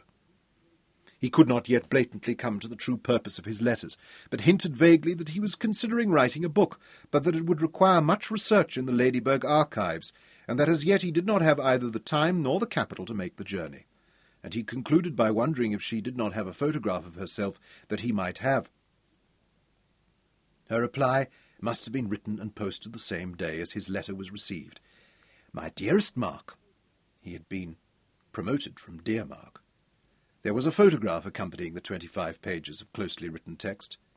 It was stiffly posed, a young girl in party clothes, with a fixed, nervous smile on her face, staring into the camera as though it were the muzzle of a loaded howitzer. The focus was slightly misty, but it was good enough to remind him what she looked like, and Mark felt a huge swell of relief. She was a little plump, but she had a sweet, heart-shaped face, with a wide, friendly mouth and well-spaced, intelligent eyes, an alert and lively look about her, and he knew already that she was educated and reasonably well-read, and desperately eager to please. On the back of the photograph he had received further promotion. "To darling Mark, with much love, Marion." Under her name were 3 neat crosses. The letter was bursting with unbounded admiration for his success as a Cadillac salesman, and with awe for his aspirations to be a writer. She was anxious to be of help in his researches. He had only to let her know what information he needed. She herself had access to all the governmental and municipal archives, and I won't charge you a search fee this time. Her elder sister worked in the editorial office of the Ladybirg Lantern, and there was an excellent library in the town hall building where Marion was well known and where she loved to browse. Please would he let her help. One other thing, did he have a photograph of himself? She would love to have a reminder of him. For £50 Mark had a photograph taken of himself at a beachfront open-air studio, dressed in his new suit, and with a straw boater canted at a rakish angle over one eye and a daredevil grin on his face. "My darling Mark, how handsome you are! I have shown all my friends, and they are all quite envious." She had some of the information he requested, and more would follow. From Adams Booksellers in Smith Street, Mark purchased a bulky leather-bound notebook, 3 enormous sheets of cardboard, and a large-scale survey map of Natal and Zululand. These he pinned up on the walls of his room, where he could study them while lying in bed. On one sheet he laid out the family trees of the Courtneys, the Pyes, and the Petersons, all 3 names associated with the purchase of Andersland on the documents he had seen in the Ladysburg Deeds Office. On one other sheet he built up a pyramid of companies and holdings controlled by the Ladysburg Farmers' Bank, and on another he pyramided in the same way the companies and properties of General Sean Courtney's holding company, Natal Timber and Estates Limited. On the map he carefully shaded in the actual land holdings of the 2 groups, red for General Courtney and blue for those controlled by his son, Dirk Courtney Esquire. It gave him new resolution and determination to continue his search when he carefully shaded with blue the long, irregular shape of Andersland, with its convoluted boundary that followed the south bank of the river. And when he had done so, and wiped the crayon from his fingers, he was left with the bitter lees of anger in his mouth, a reaffirmation of his conviction that the old man would never have let it go. They would have had to kill him first.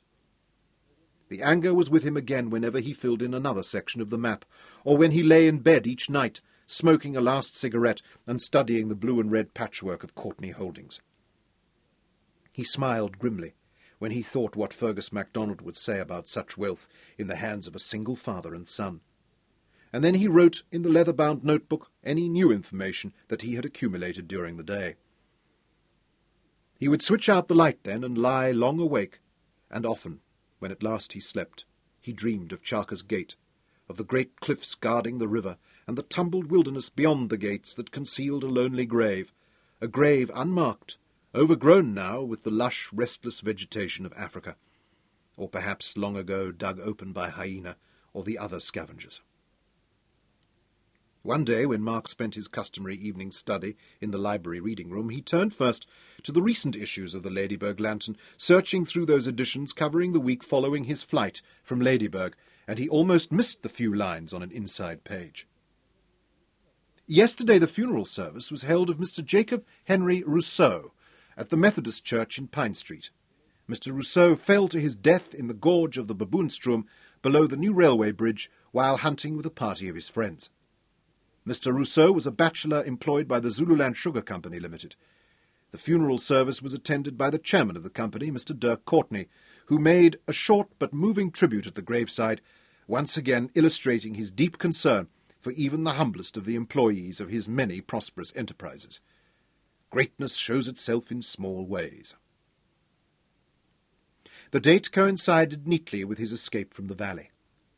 The man might have been one of his hunters, perhaps the one who had caught his damaged ankle as he hung from the goods truck.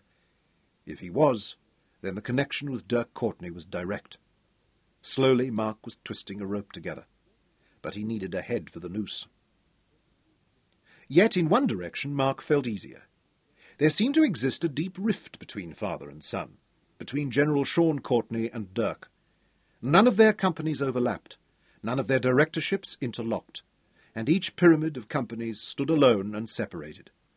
This separation seemed to extend beyond finance or business, and Mark had found no evidence of any contact between the 2 men at the social level.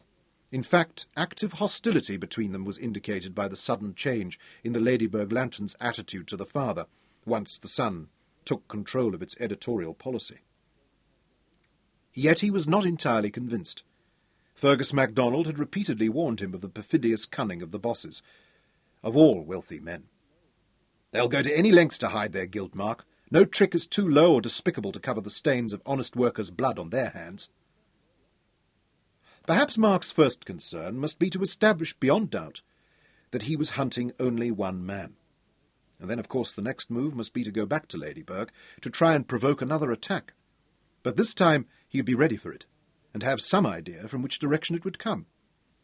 His mind went back to the way in which he and Fergus MacDonald had used Cuthbert, the dummy, to draw fire and force the enemy to reveal himself, and he grinned ruefully at the thought that this time he must do Cuthbert's job himself. He felt for the first time a fear he had not known in France before a shoot. For he must go out against something more formidable and ruthless than he had ever believed possible before, and the time was fast approaching, fast approaching, fast approaching. fast approaching.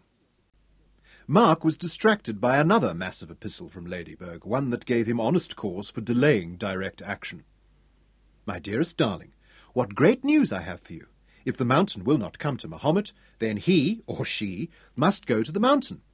My sister and her husband are going to Durban for 4 days' holiday, and they have asked me to join them.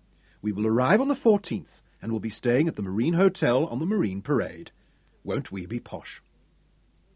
Mark surprised himself by the strength of his pleasure and anticipation. He had not realized the affection that he had slowly accumulated at such long remove for this willing and friendly creature. He was surprised again when he met her, both of them dressed with obvious pains and attention to detail, both in an agony of shyness and restraint under the surveillance of Marion's sister. They sat on the hotel veranda and stiffly sipped tea, making small talk with the sister while surreptitiously examining each other over the rim of their cups. Marion had lost weight, Mark saw immediately, but would never know that the girl had almost starved herself to do so in anticipation of this moment. And she was pretty, much prettier than he remembered, or than her photographs suggested. More important was her transparent wholesomeness and warmth. Mark had been a lonely boy for most of his life, but more particularly so in these last weeks, living in his small, dingy room with only the cockroaches and his plans for company. Now he reacted to her like a traveller coming in out of the snowstorm responds to the tavern fire. The sister took her duties as chaperone seriously at first, but she was only 5 or 6 years older than Mark, and perceptive enough to be aware of the young people's attraction for each other and to recognise the essential decency of the boy. She was also young enough, and herself so recently married, as to have sympathy for them. "I would like to take Marion for a drive. We wouldn't be gone very long." Marion turned eyes as soulful and pleading as those of a dying gazelle on her sister. "Oh, please, Lynn." The Cadillac was a demonstration model, and Mark had personally supervised while 2 of the Zulu employees at Natal Motors had burnished its paintwork to a dazzle. He drove down as far as the mouth of the Umgeni River, with Marion sitting close and proud and pretty beside him. Mark felt as good as he ever had in his life, dressed in fashionable style, with gold in his pocket, a big shining automobile under him, and a pretty, adoring girl beside him. Adoring was the only word to describe Marion's attitude towards him. She could hardly drag her eyes from his face for a moment, and she glowed every time he glanced across at her. She had never imagined herself beside such a handsome, sophisticated beau. Not even her most romantic daydreams had ever included a shining Cadillac and a decorated war hero. When he parked off the road, and they picked a path through the densely overgrown dunes down to the river mouth, she clung to his arm like a drowning sailor. The river was in spate from some upland rainstorm. 1/2 a mile wide, and muddy brown as coffee, it surged and swirled down to meet the green thrust of the sea in a leaping ridge of white water. Carried down on the brown water were the debris of the flood and the carcasses of drowned beasts. A dozen big black sharks were there to scavenge, pushing high up the river, their dark triangular fins knifing and circling. Mark and Marion sat side by side on a dune overlooking the estuary. "Oh," sighed Marion, as though her heart would break, "we've only got 4 days together." "4 days is a long time," Mark laughed at her. "I don't know what we're going to do with it all." They spent nearly every hour of it together. Dickie Lankham was most understanding with his star salesman. "Just show your face here for a few minutes every morning to keep the boss happy, then you can slip off. I'll hold the fort for you." "What about the demonstration model?" Mark asked boldly. "I'll tell him you're making a sale to a rich sugar farmer. Take it, old chap, but for God's sake don't wrap it round a tree. I don't know how I'll ever repay you, Dickie. Really, I don't." "Oh, don't worry, old boy, we'll think of a way." "I won't ask again. It's just that this girl is really special." "I understand." Dickie patted his shoulder in a paternal fashion. "Most important thing in life. A likely bit of crumpet. My heart goes out to you, old son. I'll be cheering you on in spirit every inch of the way." It's not like that, Dickie," Mark denied, blushing fiercely. "Of course not, it never is, but enjoy it anyway." And Dickie winked lasciviously. Mark and Marion. She was right, it did sound rather grand. Spent their days wandering hand in hand through the city, She was delighted by its bustle and energy, enchanted by its sophistication, by its culture, its museums and tropical gardens, by its playground beachfront with myriad fairy lights, the open-air concerts in the gardens of the old fort, by the big departmental stores in West Street, Stutterford's and Anstey's, their windows packed with expensive imported merchandise, by the docks with great merchant ships lining the wharf and the steam cranes huffing and creaking above them. They watched the Indian fishermen running their surf boats out from the glistening white beach through the marching lines of green surf to lay their long nets in a wide semicircle out into the deep water. Then Marion hitched up her skirts, and Mark rolled his trousers to the knee to help the half-naked fishermen draw in the long lines until at last a shimmering silver mound of fish lay on the boat, still quivering and twitching and leaping in the sunlight. They ate strawberry-flavoured ice cream out of crisp yellow cones, and they rode in an open rickshaw down the marine parade, drawn by a leaping, howling Zulu dressed in an incredible costume of feathers and beads and horns. One night they joined Dickie Lankham, and a languid siren to whom he was paying court, and the four of them ate grilled crayfish and danced to a jazz band at the Oyster Box Hotel at Umhlanga Rocks, and came roaring home in a Cadillac, tiddly and happy and singing, with Dickie driving like Nuvarelli, rocketing the big car over the dusty, rutted road, and Mark and Marion cuddling blissfully in the back seat. In the lobby of the hotel, under the watchful eye of the night clerk, who was poised to intercept Mark if he tried for the elevator, they whispered good night to each other. "I've never been so happy in all my life," she told him simply, and stood on tiptoe to kiss him full on the lips. Dickie Lankham had disappeared with both Cadillac and lady friend, probably to some dark and secluded parking place along the seafront, and as Mark walked home, alone through the deserted midnight streets, he thought about Marion's words and found himself agreeing. He could not remember being so happy either. But then he grinned ruefully. It hadn't been a life crowded with wild happiness up to then. To a pauper, a shilling is a fortune. It was their last day together, and the knowledge weighted their pleasure with poignancy.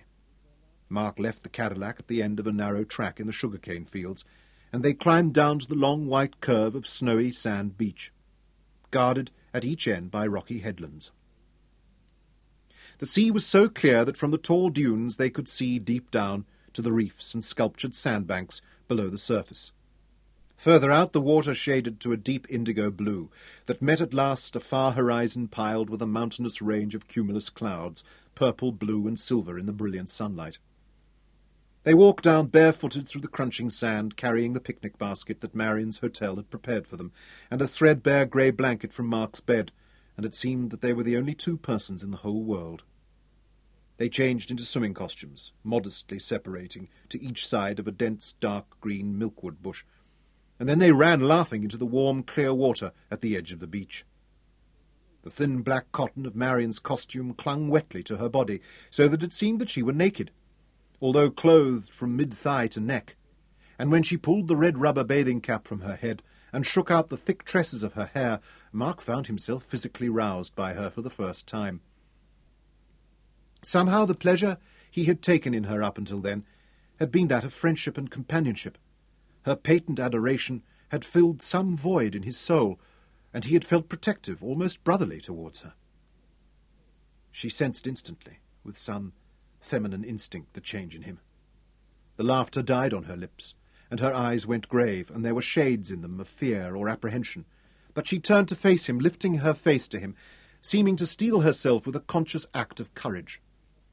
They lay side by side on the grey blanket, in the heavy shade of the milk bush, and the midday was heavy and languorous with heat and the murmur of insects. The wet bathing suits were cool against their hot skins, and when Mark gently peeled hers away, her skin was damp beneath his fingers, and he was surprised to find her body so different from Helena's. Her skin was clear milky white, tipped with palest pink, lightly sugared with white beach sand, and the hair of her body was fine as silk, light golden brown, and soft as smoke. Her body was soft also, with the gentle yielding spring of woman's flesh, unlike the lean, hard muscle of Helena's. And it had a different feel to it, a plasticity that intrigued and excited him. Only when she gasped, and bit her lip, and then turned her face and hid it against his neck, did Mark realize suddenly, through the mists of his own arousal, that all the skills Helena had taught him were not moving Marion as they were him. Her body was rigid, and her face pale and tensed. "Marion, are you all right?" "It's all right, Mark. You don't like this. It's the first time it's ever happened. Oh, we can stop." "No. Oh, we don't have to. No, Mark, go on. It's what you want. But you don't want it. I want what you want, Mark. Go on, it's for you." "No." "Go on, Mark, please, go on." And now she looked at him, and he saw her expression was pitiful, her eyes swimming with bright tears, and her lips quivering. "Oh, Marion, I'm sorry." He recoiled from her, horrified by the misery he saw reflected in her expression. But immediately she followed him, throwing both arms around his neck, lying half on top of him. "No, Mark, don't be sorry. I want you to be happy." "It won't make me happy, if you don't want to." "Oh, Mark, don't say that. Please don't say that. All I want in the world is to make you happy." She was brave and enduring, holding him tightly over her, both arms locked around his neck, her body rigid but spread compliantly. And for Mark the ordeal was almost as painful. He suffered for her as he felt the tremble of locked nerves and the small sounds of pain and tension that she tried to keep deep in her throat. Mercifully for both of them it was swiftly ended, but still she clung to him. "Was it good for you, Mark, my darling?" "Oh, yes," he assured her vehemently. "It was wonderful. I want so much to be good for you in every way, my darling. Always and in every way I want to be good for you." "It was the best thing in my life," he told her, and she stared into his eyes for a moment, searching for assurance, and finding it because she wanted it so terribly. "I'm so glad, darling," she whispered, and drew his head down to her damp, warm bosom, so soft and pink and comforting. Holding him like that, she began to rock him gently, the way a mother rocks her child. "I'm so glad, Mark. And it'll be better and better. I'll learn. You see if I don't. And I'll try so hard for you, darling, always." Driving home slowly in the dusk, she sat proudly next to him on the wide leather seat. And there was a new air about her, an air of confidence and achievement, as though she had grown from child to matron in the space of a few short hours. Mark felt a rush of deep affection for her. He felt that he wanted to protect her, to keep that goodness and sweetness from souring, to protect her from unhappiness and wanton damage. For a fleeting moment he felt regret that she had not been able to feed that raging madness of his body, and regret also that he had not been able to lead her through the storm to the same peace. Perhaps that would come. Perhaps they would find the way together. And if they didn't, well, it wasn't that important. The important thing was the sense of duty he felt towards this woman. She had given him everything of which she was capable, and it was his duty now to give back in equal measure, to protect and cherish her. "Marion, will you marry me?" he asked quietly. And she began to cry softly, nodding her head vehemently through the tears, unable to speak. Marion's sister, Lynette, was married to a young lawyer from Ladysburg, and the four of them sat up late that night discussing the betrothal. "Pa won't give permission for you to marry before you're 21. You know how Peter and I had to wait." Peter Burtis, a serious young man, nodded wisely and placed his fingertips together carefully. He had thin, sandy hair and was as pompous as a judge in scarlet. "It won't do any harm to wait a few years." "Years?" wailed Marion.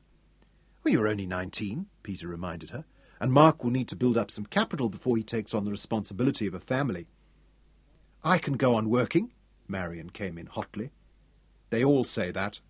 Peter waggled his head sagely. "And then 2 months later there's a baby on the way." "Peter," his wife rebuked him primly, but he went on calmly. "And now, Mark, what about your prospects? Marion's father will want to know."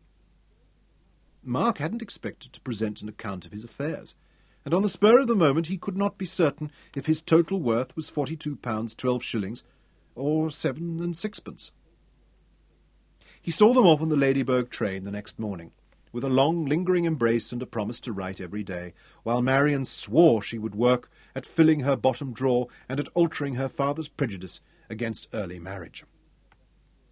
Walking back from the railway, Mark remembered, for no apparent reason, a spring morning in France, coming back out of the line to go into reserve, and his shoulders went back and his step quickened and became springy and elastic once more. He was out of the line, and he had survived. That was as far as he could think at that moment.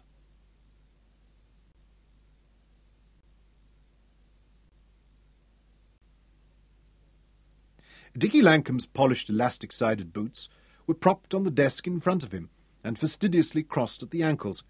He looked up from his newspaper, a teacup held in the other hand with little finger extended delicately. "Hail the conquering hero comes, his wary weapon slung over his shoulder. Oh, come on, Dickie. Weak at the knees, bloodshot eye and fevered brow." "Any cause?" Mark asked seriously. The giant mind now turns to the more mundane aspects of life." "Play the game, Dickie." Mark riffled quickly through a small pile of messages that awaited him. "A surfeit of love, a plethora of passion, an overdose of crumpet, a genital hangover." "What's this? I can't read your scrawl." Mark averted his eyes, concentrating on his reading. "Mark my words, Mark, that young lady has got the brood lust. If you turn your back on her for 10 minutes, she'll be up the nearest tree building a nest." "Oh, cut it out, Dickie." "That's precisely what you should do, old boy, unless you can face the prospect of her dropping your whelps all over the scenery."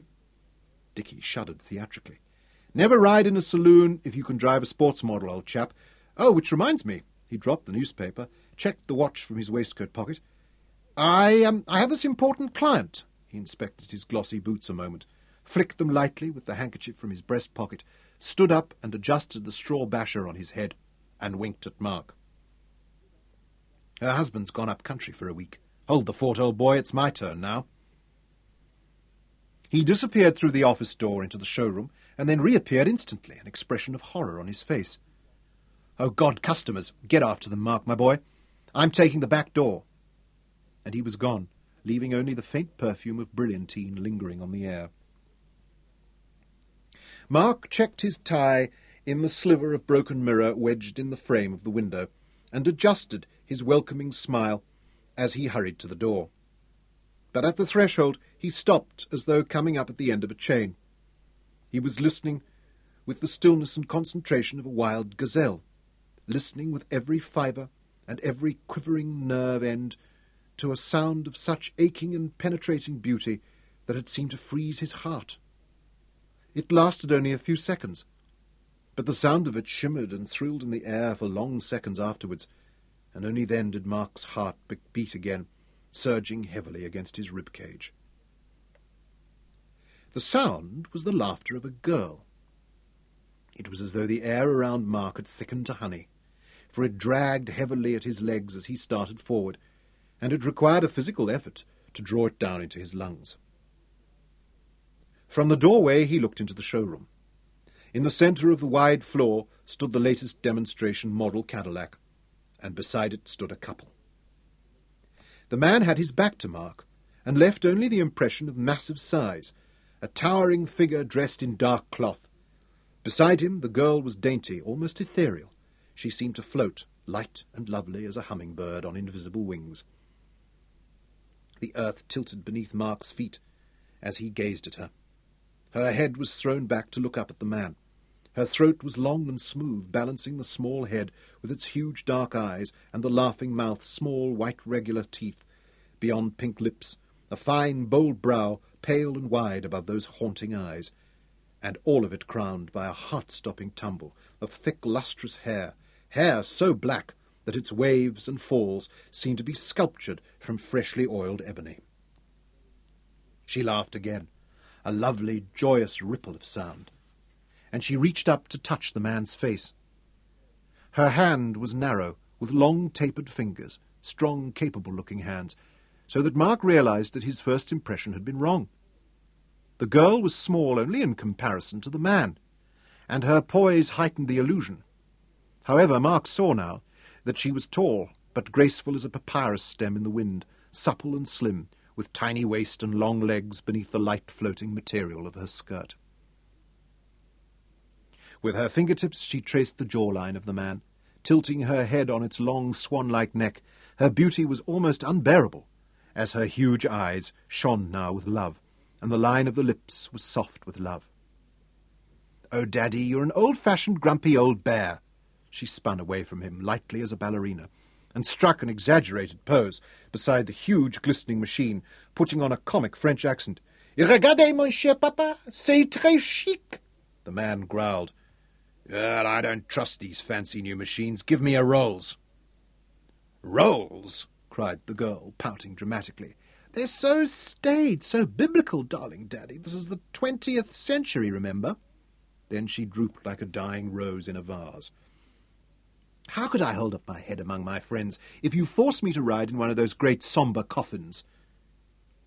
At that instant she noticed Mark standing in the doorway of the sales office, and her entire mien changed. The carriage of head and body, the expression of mouth and eye flowing instantly from clown to lady.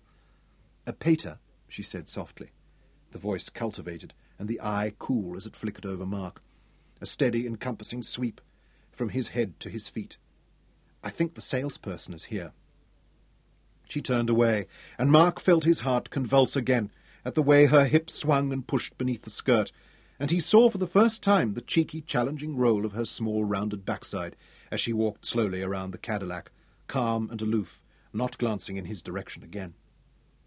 Mark stared at her with fascination, all his emotions in upheaval. He had never seen anything so beautiful, so completely captivating in all of his life. The man had turned and was glaring at him angrily. He seemed, as the girl had teased him, to be biblical. A gaunt and towering figure, with shoulders wide as the gallows tree, and the big fierce head exaggerated in size by the slightly twisted hooked nose and the dark thick bush of beard shot through with grey. "I know you, damn it," he growled. The face had been burned almost black by 20,000 suns, but there were deep white creases in the corners of the eyes, and the skin in a line below the thick curls of his silvering hair was white also, protected by the band of a hunter's cap, or a uniform cap. Mark roused himself, tearing his eyes off the girl, for the fresh shock of recognition. At the time he could only believe it was some monstrous coincidence, but in the years that followed he would know differently. The threads of their lives were plaited and intertwined. But in this instant, the shock, coming so close on the other, unsettled him, and his voice croaked. Yes, General Courtney, I'm... Don't tell me, goddammit, the General cut in, his voice like the crack of a Mauser shooting from cover. And Mark felt his spirit quail before the expression on his face. It was the most formidable he had ever confronted. "I know, the name's right there," he glowered at Mark. "I never forget a face." The tremendous force and presence of the man threatened to swamp him. "It's a sign of old age, Pater," said the girl coolly, glancing over her shoulder without smile or expression. "Don't you say that, girl," the man rumbled like an active volcano.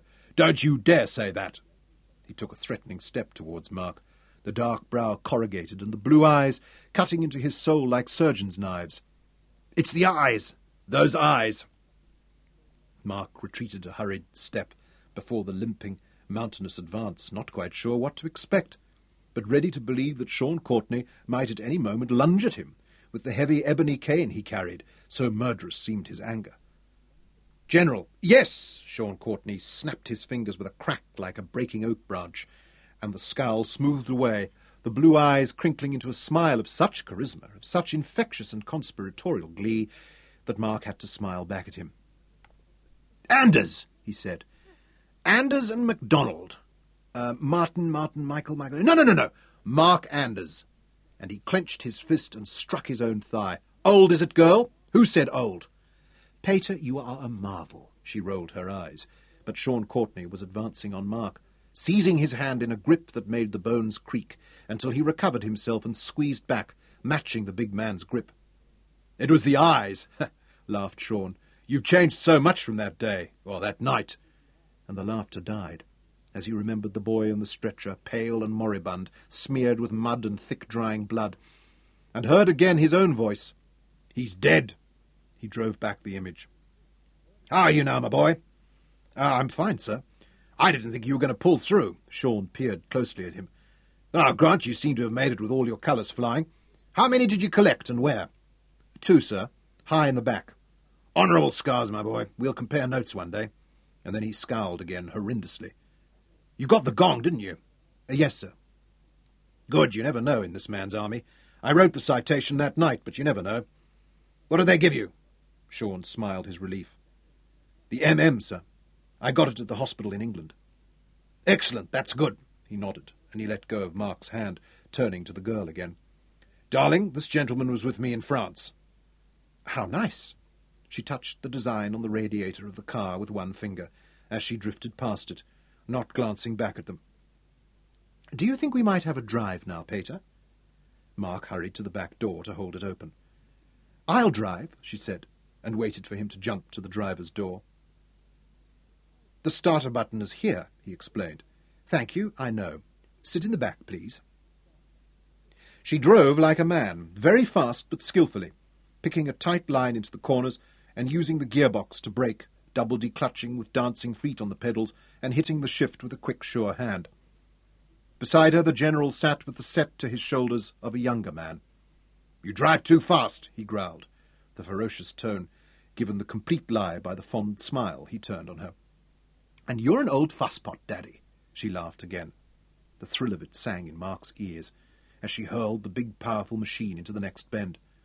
"I didn't beat you enough when you were young." "Well, it's too late now." She touched his cheek with her free hand. "Don't bank on that, young lady. Don't ever take bets on that." Shaking his head in mock despair, but with the adoration still glowing in his eyes, the General heaved himself around in the seat and subjected Mark to another dark, penetrating scrutiny. "You don't turn out at the weekly parades?" "No, sir." "It's an hour on Friday evenings, half an hour square bashing and then a lecture." "Yes, sir." "Good fun, really, tremendous spirit, even though we have combined with the other peacetime regiments now." "Yes, sir." "I'm the Colonel-in-Chief," Sean chuckled. "They couldn't get rid of me that easily." "No, sir. We have a monthly shoot, good prizes and a barbecue afterwards." "Is that so, sir?" "We're sending a team to shoot for the Africa Cup this year, all expenses paid. Marvellous opportunity for the lucky lads who get chosen." "I'm sure, General." Sean waited for more, but Mark was silent. He could not meet the big man's fierce, unrelenting gaze, and he shifted his eyes, catching as he did so the girl's face reflected in the rearview mirror. She was watching him intently, with an unfathomable expression. Contempt, perhaps? Dry amusement, maybe? Or something else, something much more intriguing or dangerous? For the split part of an instant their eyes met, and then her head turned away on the tall, graceful column of her neck. The dark, shining hair was brushed away from the nape, and there at the juncture, with pale skin, the hair was fine and silky, a tiny whirl of it, like a question mark, at the back of her small, sculptured ear. Mark had an almost insane desire to lean forward and press his lips to it.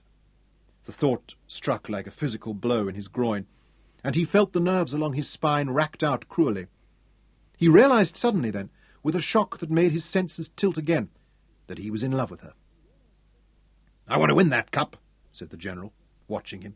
"The regiment's never won it before." "I've rather had enough of uniform and war, General." Mark forced his eyes back to meet the General's. "But I do wish you good luck." The chauffeur held the rear door of the Rolls silver Wraith open, and Sean Courtney lowered himself into the seat beside his daughter. He lifted his right hand in a brief, almost military salute at the young man on the pavement, and the car pulled smoothly away. The instant they were alone, his daughter let out a girlish squeal of delight and threw both arms around his neck, ruffling his beard and his heart with her kisses. "Oh, Daddy, darling, you spoil me."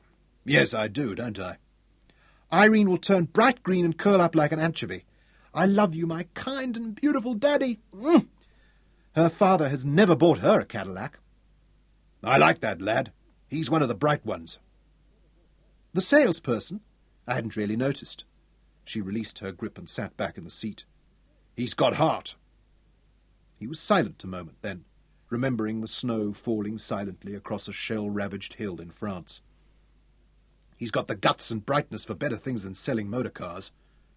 Then he grinned mischievously, looking young enough to be her brother. "And I'd love to see Hamilton's face when we take the Africa Cup away from him." Beside him, Storm Courtney was silent, her hand still in the crook of her father's arm, while she wondered what had disturbed her about Mark Anders. She decided it was his eyes, those serene yellow eyes, calm but watchful, floating like golden moons.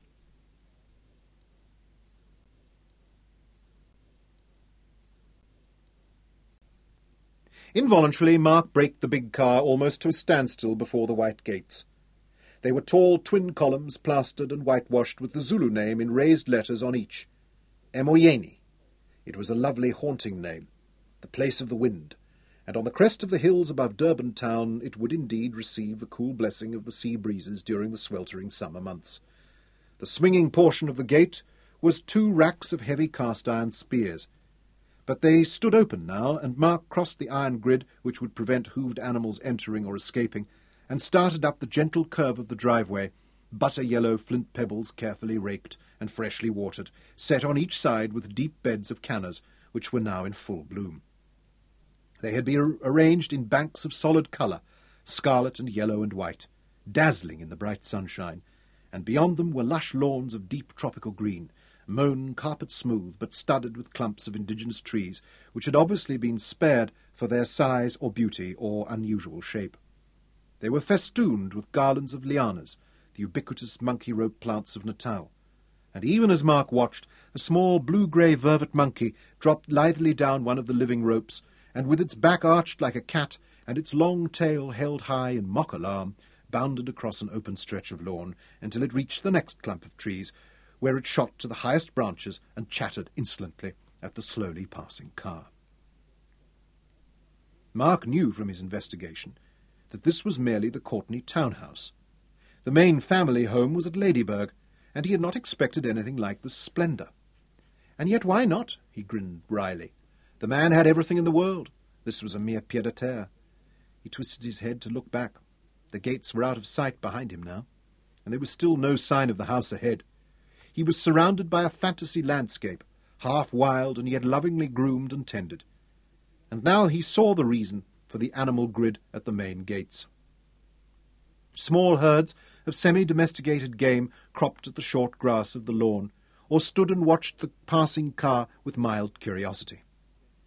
He saw graceful golden-brown impala, with snowy bellies and spindly back-curved horns, a dainty blue duiker as big as a fox-terrier, with pricked-up ears and bright button eyes, an eland bull with hanging dewlap, thick twisted horns arming the short heavy head, and a barrel body heavy as a pedigree Afrikander bull. He crossed a low bridge over the narrow neck of an artificial lake. The blue water lotus blooms stood high above their huge round green leaves that floated flat on the surface. Their perfume was light and sweet and nostalgic on the bright warm air, and the dark torpedo shapes of bass hung suspended in the clear water below the sheltering lotus leaves. On the edge of the lake, a black and white spur-winged goose spread its wings, as wide as the reach of a man's arms, and pressed forward with snake-like neck and pink wattled head, threatening flight at the intrusion. Then, thinking better of such effort, it furled the great wings again and waggled its tail, satisfied with a single harsh honk of protest as the Cadillac passed. The roof of the house showed through the trees ahead now, and it was tiled in candy pink, towered and turreted and ridged like a Spanish palace. The last curve of the driveway brought Mark out into full view of the building. Before it lay an open expanse of blazing flower beds. The colour was so vibrant and so concentrated that it daunted the eye, and was relieved only by the tall soft ostrich feathers of spray that poured high into the air from the fountains set in the centre of the 4 round ponds, parapeted in stone. The breeze blew soft wisps of spray like smoke across the flower beds, wetting the blooms and enhancing the already dazzling colour.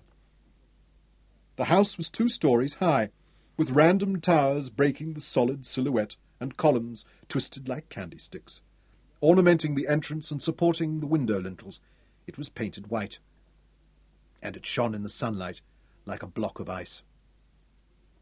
It should have given the impression of solid size and ostentatious display, but the design was so cunning that it seemed light as a French pastry, a gay and happy house, built in a spirit of fun and probably of love, a rich man's gift to a lovely woman, for the feminine touch was everywhere evident, and the great masses of flowers, the fountains and peacocks and marble statues seemed right, the only setting for such a structure. Slowly, awed and enchanted, Mark let the Cadillac roll down the last curve of the driveway, and the light, faint cries of female voices caught his attention. The tennis court stood at the end of the lawns, And there were women at play, their white dresses sparkling in the sun, their limbs flashing as they ran and swerved and struck at the ball. Their voices and laughter were sweet and melodious in the warm hush of the tropical mid-morning. Mark left the car and started to cross the lawn towards the courts. There were other female figures, also white-clad, that lolled in deck chairs in the shade of the banyan trees, watching the play and conversing languidly as they sipped at long frosted glasses, waiting their turn on the courts. None of them noticed Mark until he was on the edge of their group. "Oh, I say, girls!" One of them turned quickly in her chair, and appraised Mark with eyes suddenly no longer bored, but clear blue and acquisitive. "A man! We are in luck!" Instantly the other three changed, each reacting differently, one exaggerating her indifferent and indolent loll in the low chair, another tugging at her skirt with one hand and pushing at her hair with the other, smiling brightly and sucking in her tummy. They were all young and sleek as cats, glossy with youth and health, and that elusive but unmistakable aura of wealth and breeding. "And what is your pleasure, sir?" asked the one with blue eyes. She was the prettiest of the four, with fine, pale, golden hair in a halo around the small, neat head and good white teeth as she smiled. Mark felt discomforted under their stares, especially when the speaker turned further in her chair, slowly uncrossed and crossed her legs, managing to give Mark a flash of white silk panties under the short skirt. "I'm looking for, Miss Storm Courtney." "God," said the smiler, "they all want Storm. Why don't any of them ever want me?" "Storm!" the blonde called out to the court. Storm Courtney was about to serve, but the call distracted her and she glanced across. She saw Mark and her expression did not change. Her attention switched back to the game. She threw the ball high and swung overhand at it. The stroke was fluid and controlled. The racket twanged sharply, and the movement threw her white cotton skirt high against the back of her thighs. Her legs were beautifully moulded, slim ankles and gently swelling calves, knees marked only by symmetrical dimples. She spun lightly and caught the return of the ball, a long, lightly tanned arm flashing in a full sweep, and the ball leapt from the racket in a white blur. Again her skirt kicked up, and Mark shifted slightly on his feet, for the earth had tilted again. She ran back to the baseline, short, neat steps on those long, narrow feet, head thrown back to follow the high parabola of the lobbing ball against the blue of the sky. Her dark hair seemed to glow with the metallic sheen of a sunbird's wing as she judged her stroke, and then her whole body went into it, power uncoiling along those long, beautiful legs, driven up from tensed and rounded buttocks under the light cotton skirt, through the narrow waist, along young, hard, black muscles, and exploding down through the swinging right arm. The ball hummed like an arrow, flashed low across the net, and kicked a white puff of dust from the baseline. "Too good," wailed her opponent despairingly, and Storm laughed, gay and triumphant, and came back to the high fence to pick up the spare balls from the gutter. "Oh, Storm, there's a gentleman here to see you," the blonde called again, and Storm flipped up a ball with the tip of her racket and the side of her foot, bouncing it once on the turf of the court and then catching it in her free hand. "Yes, Irene," she answered lightly. "I know, he's only a salesperson. Ask him to wait by the car until I'm ready to deal with him." She had not looked at Mark again, and now she turned away. "40, love," she called gaily, and ran back to the baseline. Her voice had a music and lilt that did nothing to sweeten the sudden flare of anger which made Mark's jaw set grimly. "If you are a salesperson," Irene murmured, "then you can sell me something sometime. But right now, darling, I suggest you do what Storm says. Otherwise we'll all know about it." When Storm came to where he waited, she was flanked by the other girls, like maids-in-waiting attending a princess, he thought, and he felt his resentment fade as he watched her. You could forgive somebody like that, somebody so royal and lovely and heart-achingly beautiful. You could forgive them anything. He stood attentive, waiting for her, and he realized then how tall she was. The top of that glossy head reached to his chin, almost. "Good morning, Miss Courtney. I've brought you a new Cadillac, and all of us at Natal Motors wish you much joy and enjoyment." It was a little speech he always used when making a delivery, and he spoke it with all the warmth and charm and sincerity which had made him in so few months the star salesman of Natal Motors. "Where are the keys?" Storm Courtney asked, and for the first time looked at him directly. Mark realised that her eyes were that dark, almost black blue, like the General's. There was no question who her father was. She opened them a little wider, and in the sunlight they were the colour of polished sapphires, or the blue of the Mozambique current, out in the deep water at noon. "They're in the car," he answered, and his voice sounded strange in his own ears, as though it came from a distance. "Get them," she said. And he felt himself start to move, to hurry to her bidding. Then something like that sense of danger he had known and developed in France warned him. Her expression was neutral, completely unconcerned, as though she found the effort of talking directly to him was wasted, just one of these tiresome moments in an otherwise important march of events. Yet the warning was clear as the chime of a bell in his head, and only then he saw something else move in her eyes, something dangerous and exciting, like the shape of a leopard hunting in the shadows. A challenge, perhaps, a dare. And suddenly he knew clearly that no daughter of Sean Courtney would be reared to such natural arrogance and rudeness. There was a reason, some design in her attitude. He felt a lightness of mind, that kind of special madness which had driven away fear of consequence so often in moments of peril or desperate enterprise, and he grinned at her. He did not have to force the grin. It was natural and devilish and challenging. "Certainly, Miss Courtney. Of course I'll get them, just as soon as you say please." There was an audible communal gasp from the girls around her, and they stilled with awed delight, their eyes darting to Storm's face and then back to Mark's. "Say please to the nice man, Stormy." Irene used the patronising voice for instructing young children, and there was a delighted burst of giggles from the others. For one unholy instant something burned in the girl's dark blue eyes, something fierce that was not anger. Mark recognised the importance of that flash. Although he did not truly know the exact emotion it betrayed, yet he knew it might affect him. Then it was gone, and in its place was true, unfeigned anger. "How dare you!" Storm's voice was low and quivering, but her lips were suddenly frosty white as the blood drained away. The anger was too swift, too strong for the occasion, out of all proportion to the mild exchange, and Mark felt a reckless excitement that he had been able to reach her so deeply. He kept the grin mocking and taunting. "Hit him, darling," Irene teased, and for a moment Mark thought she really might. "You keep your silly mouth shut, Irene Luchars." "Ooh la la," Irene gloated. "Temper?" Mark turned casually away and opened the driver's door of the Cadillac. "Where are you going?" "Back to town." He started the engine and looked out of the window at her. There was no doubt now that she was the most beautiful creature he had ever seen. Anger had rouged her cheeks, and the fine dark hair at her temples was still damp from her play on the courts. It was plastered against the smooth skin in tiny curls. "That is my car." "Oh, they'll send somebody else up with it, Mrs. Courtney, I'm sure, because I'm only used to dealing with ladies."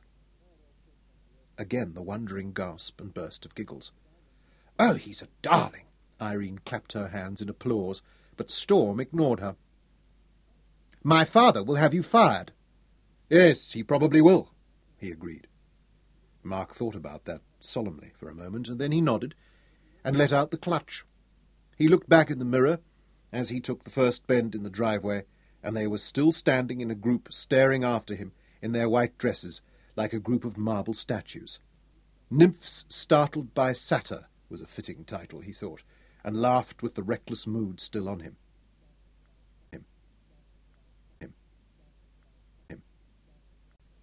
"Jesus!" Dickie Lankham whispered, clutching his brow with horror. "What made you do it?" He shook his head slowly, wonderingly. "She was damned rude." Dickie dropped his hands and stared at him aghast. "She was rude to you? Oh, my God, I don't think I can stand much more. Don't you realise that if she was rude to you, you should be grateful? Don't you know that there are thousands of peasants like us who go through their entire lives without being insulted by Miss Storm Courtney?" "I was not going to take that," Mark explained reasonably, but Dickie cut in. "Look, old bean, I've taught you all I know, and you still know nothing. Not only do you take it, but if Miss Courtney expresses a desire to kick your fat, stupid ass, the correct reply is, certainly, ma'am, but first let me don fresh bags lest I soil your pretty foot. Mark laughed, the reckless mood still there, but fading, and Dicky's expression became more lugubrious. That's right, have yourself a good laugh. Do you know what happened? And before Mark could answer, he went on. A summons from on high, the ultimate, the chairman of the board himself. So the boss and I dash across town. Fear, trepidation, cautious optimism. Are we to be fired, promoted, congratulated on the month's sales figures? And there is the board, the full board, mind you, looking like a convention of undertakers who have just been informed of the discovery of Pasteur's vaccine. Dicky stopped.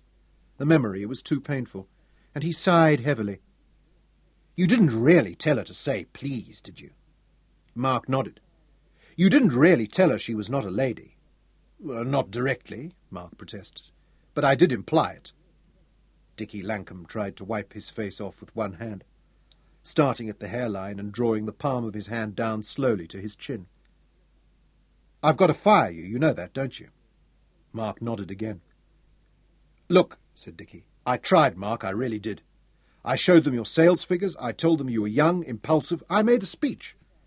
Thank you, Dicky. At the end of the speech, they almost fired me also. You shouldn't have stuck your neck out for me. Anyone else? You could have picked on anyone else, old chap. You could have punched the mayor, sent abusive letters to the king. But why, in the name of all holy things, did you have to pick on a Courtney? You know something, Dicky? And it was Dicky's turn silently to shake his head. I loved it. I loved every moment of it. Dicky groaned aloud as he took out his silver cigarette case and offered it to Mark. They lit their cigarettes and smoked in silence for a few moments. So, I'm fired then, Mark asked at last. That's what I've been trying to tell you for the last 10 minutes, Dicky agreed. Mark began to clear out the drawers in his desk, then stopped and asked impulsively, Did General Courtney make the demand for my head? I've no idea, old chap, but sure as hell it was made. Mark wanted to believe that it had not been the General. It was too mean a gesture from such a big man. He could imagine the General bursting into the showroom, brandishing a horsewhip. The man who could take such revenge for a small flash of spirit might be capable of other things, like killing an old man for his land. The thought sickened Mark, and he tried to thrust it aside. Well, then I suppose I'd better be getting along. I'm sorry, old bean. Dicky stood up and offered his hand, then looked embarrassed. You all right for the filthy lucre? I could let you have a tenner to tide you over. No, thanks, Dicky, but I'll be all right. Look, Dicky blurted out impulsively, give it a month or so, time for the dust to settle, and then if you haven't got yourself fixed, come and see me and I'll try and sneak you in again through the back door, even if we have to write you up on the pay sheet under an assumed name. Goodbye, Dick. And thanks for everything. I really mean that. I'm going to miss you, old chap. Keep your head down below the parapet in future, won't you? The pawn shop was in Soldier's Way, almost directly opposite the railway station. The front room was small and overcrowded with a vast array of valuables, semi-valuables, and rubbish left here by the needy over the years. There was a melancholy about the racks of yellowing wedding dresses, in the dusty glassed cases of old wedding rings, engraved watches, cigarette cases, and silver drinking flasks, all given in love or respect, each with its own sad story. £2, said the pawnbroker, after a single glance at the suit. It's only 3 months old, Mark said softly, and I paid 15. The man shrugged, and the steel-framed spectacles slid down his nose. £2, he repeated, and pushed the spectacles up with a thumb that looked grey and dusty as his stock. All right, and what about this? He opened the small blue case and showed the bronze disc nestled in a nest of silk, pinned by its gay little ribbon of white and red and blue. The military medal for gallantry displayed by non-commissioned officers and other ranks. We get a lot of those, not much call for them, the man pursed thin lips. £12.10, he said. How long do you keep them before you sell them? Mark asked, suddenly reluctant to part with the scrap of metal and silk. "Oh, we keep 'em a year." The last 10 days of constant search for employment had depleted Mark's resources of cash and courage. "All right," he agreed.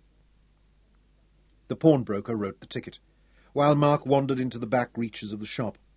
He found a bundle of old military haversacks and selected one. Then there was a rack of rifles, most of them ancient Martinis and Mausers, veterans of the Boer War. But there was one among them that stood out. The woodwork was hardly marked, and the metal shone smooth and oily, no scratches or pitting of rust, and Mark picked the weapon off the rack, and the shape and feel of it brought memories crowding back. He thrust them aside. He would need a rifle where he was going, and it was sensible to have one he knew so well. Fate had put a P-14 there for him, and damn the memories, he decided. He slipped the bolt from the breech and held the barrel to the light from the doorway, peering into the mouth of the breech. The bore of the barrel was unmarked. The rifling described its clean, glistening spirals, again without fouling or pitting. Somebody had cared well for the weapon. "How much?" he asked the pawnbroker, and the man's eyes turned to lifeless pebbles behind his steel-rimmed spectacles. "That's a very good rifle," he said, "and I paid a lot of money for it. There's 100 rounds of ammunition goes with it also." Mark found he had gone soft in the city. His feet ached within the first 5 miles, and the straps of rifle and haversack cut painfully into his shoulders. The first night he lay down beside the fire and slept as though he had been clubbed. In the morning he groaned at the effort of sitting upright. The stiffness was in his legs and back and shoulders. The first mile he hobbled like an old man until his muscles began to ease, and he was going well by the time he reached the rim of the escarpment and started down into the coastal lowlands. He kept well away from Anders Land, crossing the river 5 miles upstream. His clothing and rifle and pack were balanced on his head as he waded through a shallow place between white sandbanks, and he dried naked in the sun, sprawled out like a lizard on a rock, before he dressed again and headed north. The third day he settled into the long, swinging hunter's stride, and the pack rode lightly on his back. The going was hard. The undulating folds of the ground forced him to climb and then descend, taxing every muscle, while the thick thorn scrub made him weave constantly to find a way through, wasting time and almost doubling the distance between point and point. Added to this, the grass was dried and seeding. The seeds were sharp as spears and worked easily through his woolen socks into his flesh. He had to stop every half-hour or so to dig them out. But still he made 30 miles that day. In the gathering dusk he crossed another of the countless ridges of higher ground. The distant blue loom of Charker's Gate almost blended with darkening clouds of evening. He camped there that night, sweeping a bed on the bare ground below an acacia thorn tree, and eating bully beef and maize porridge by the light of the fire of acacia wood that burned with its characteristic bright white flame and smell of incense. General Sean Courtney stood at the heavy teak sideboard, with its tiers of engraved glass mirrors and displays of silver plate. In one hand he held the ivory-handled carving fork, and in the other the long Sheffield knife. He used the knife to illustrate the point he was making to the guest of honour at his table. "I read it through in a single day. Had to stay up until after midnight. Believe me, Jan, it's the best work yet. The amount of research is quite extraordinary." "I look forward to reading it," said the Prime Minister, nodding acknowledgment to the author of the work under discussion. "It's still in manuscript. I'm not entirely satisfied yet. There is still some tidying up to do." Sean turned back to the roast, and with a single practised stroke of the blade for each, cut 5 thin slices of pink beef, rimmed with a rind of rich yellow fat. With the fork he lifted the meat onto the Rosenthal porcelain plate, and immediately a Zulu servant in a flowing white kanza robe and red pillbox fez carried the plate to Sean's place at the head of the long table. Sean laid the carving knife aside, wiped his hands on a linen cloth, and then followed the servant to the table and took his seat. "We were wondering if you might write a short foreword for the book," Sean said, as he raised a cut crystal glass of glowing red wine to the Prime Minister. And Jan Christian Smuts inclined his head on narrow shoulders in an almost bird-like gesture. He was a small man, and the hands laid before him on the table were almost fragile.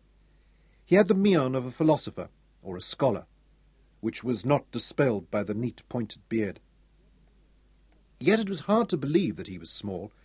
There was a vital force and awesome presence about him that belied the high, rather thin voice in which he replied, "Few things would give me as much pleasure. You do me honour." He seemed to bulk huge in his chair, such was the power of the character he commanded. "I am the one who is honoured," Colonel Garrick Courtney replied gravely from across the table, bowing slightly, and Sean watched his brother fondly. Poor Gary, he thought, and then felt a guilty stab. Yet it seemed so natural to think of him in those terms. He was frail and old now, bowed and grey and dried out, so that he seemed smaller even than the little man opposite him. "Have you a title yet?" asked Jan Smuts. "I have thought to call it the Young Eagles. I hope you do not find that too melodramatic for a history of the Royal Flying Corps." "By no means," Smuts contradicted him. "I think it's excellent." Poor Gary, Sean thought again. Since Michael had been shot down, the book filled the terrible gap that his son's death had left him. But it had not prevented him from growing old. The book was a memorial to Michael, of course, an act of great love. This book is dedicated to Captain Michael Courtney, DFC, one of the Young Eagles who will fly no more. Sean felt the resuscitation of his own grief, and he made a visible effort to suppress it. His wife saw the effort, and caught his eye down the length of the table. How well she knew him after all these years. How perfectly she could read his emotions, she thought, as she smiled her sympathy for him, and saw him respond, the wide shoulders squaring up, and heavy bearded jaws firming as he smiled back at her. Deftly she changed the mood. "General Smuts has promised to walk around the gardens with me this afternoon, Gary, and advised me on planting out the proteas he brought me from Table Mountain. You are also such a knowledgeable botanist. Will you join us?" "As I warned you, my dear Ruth," said Jan Smuts, in that ready yet compelling voice, "I do not give much hope for their survival." "Perhaps the leucodendrons," ventured Gary, "if we find a cool, dryish place?" "Yes," agreed the General, and immediately they fell into an animated discussion. She had done it so skilfully that she seemed to have done nothing. Sean paused in the doorway of his study and ran a long, lingering gaze over the room. As always, he felt a glow of pleasure at re-entering this sanctuary. The glass doors opened now onto the massed banks of flowers and the smoking plumes of the fountain, yet the thick walls ensured that the room remained cool even in the sleepy hush of midday. He crossed to the desk of stinkwood, dark and massive and polished, so that it shone even in the cool gloom, and he lowered himself into the swivel chair, feeling the fine leather stretch and give under his weight.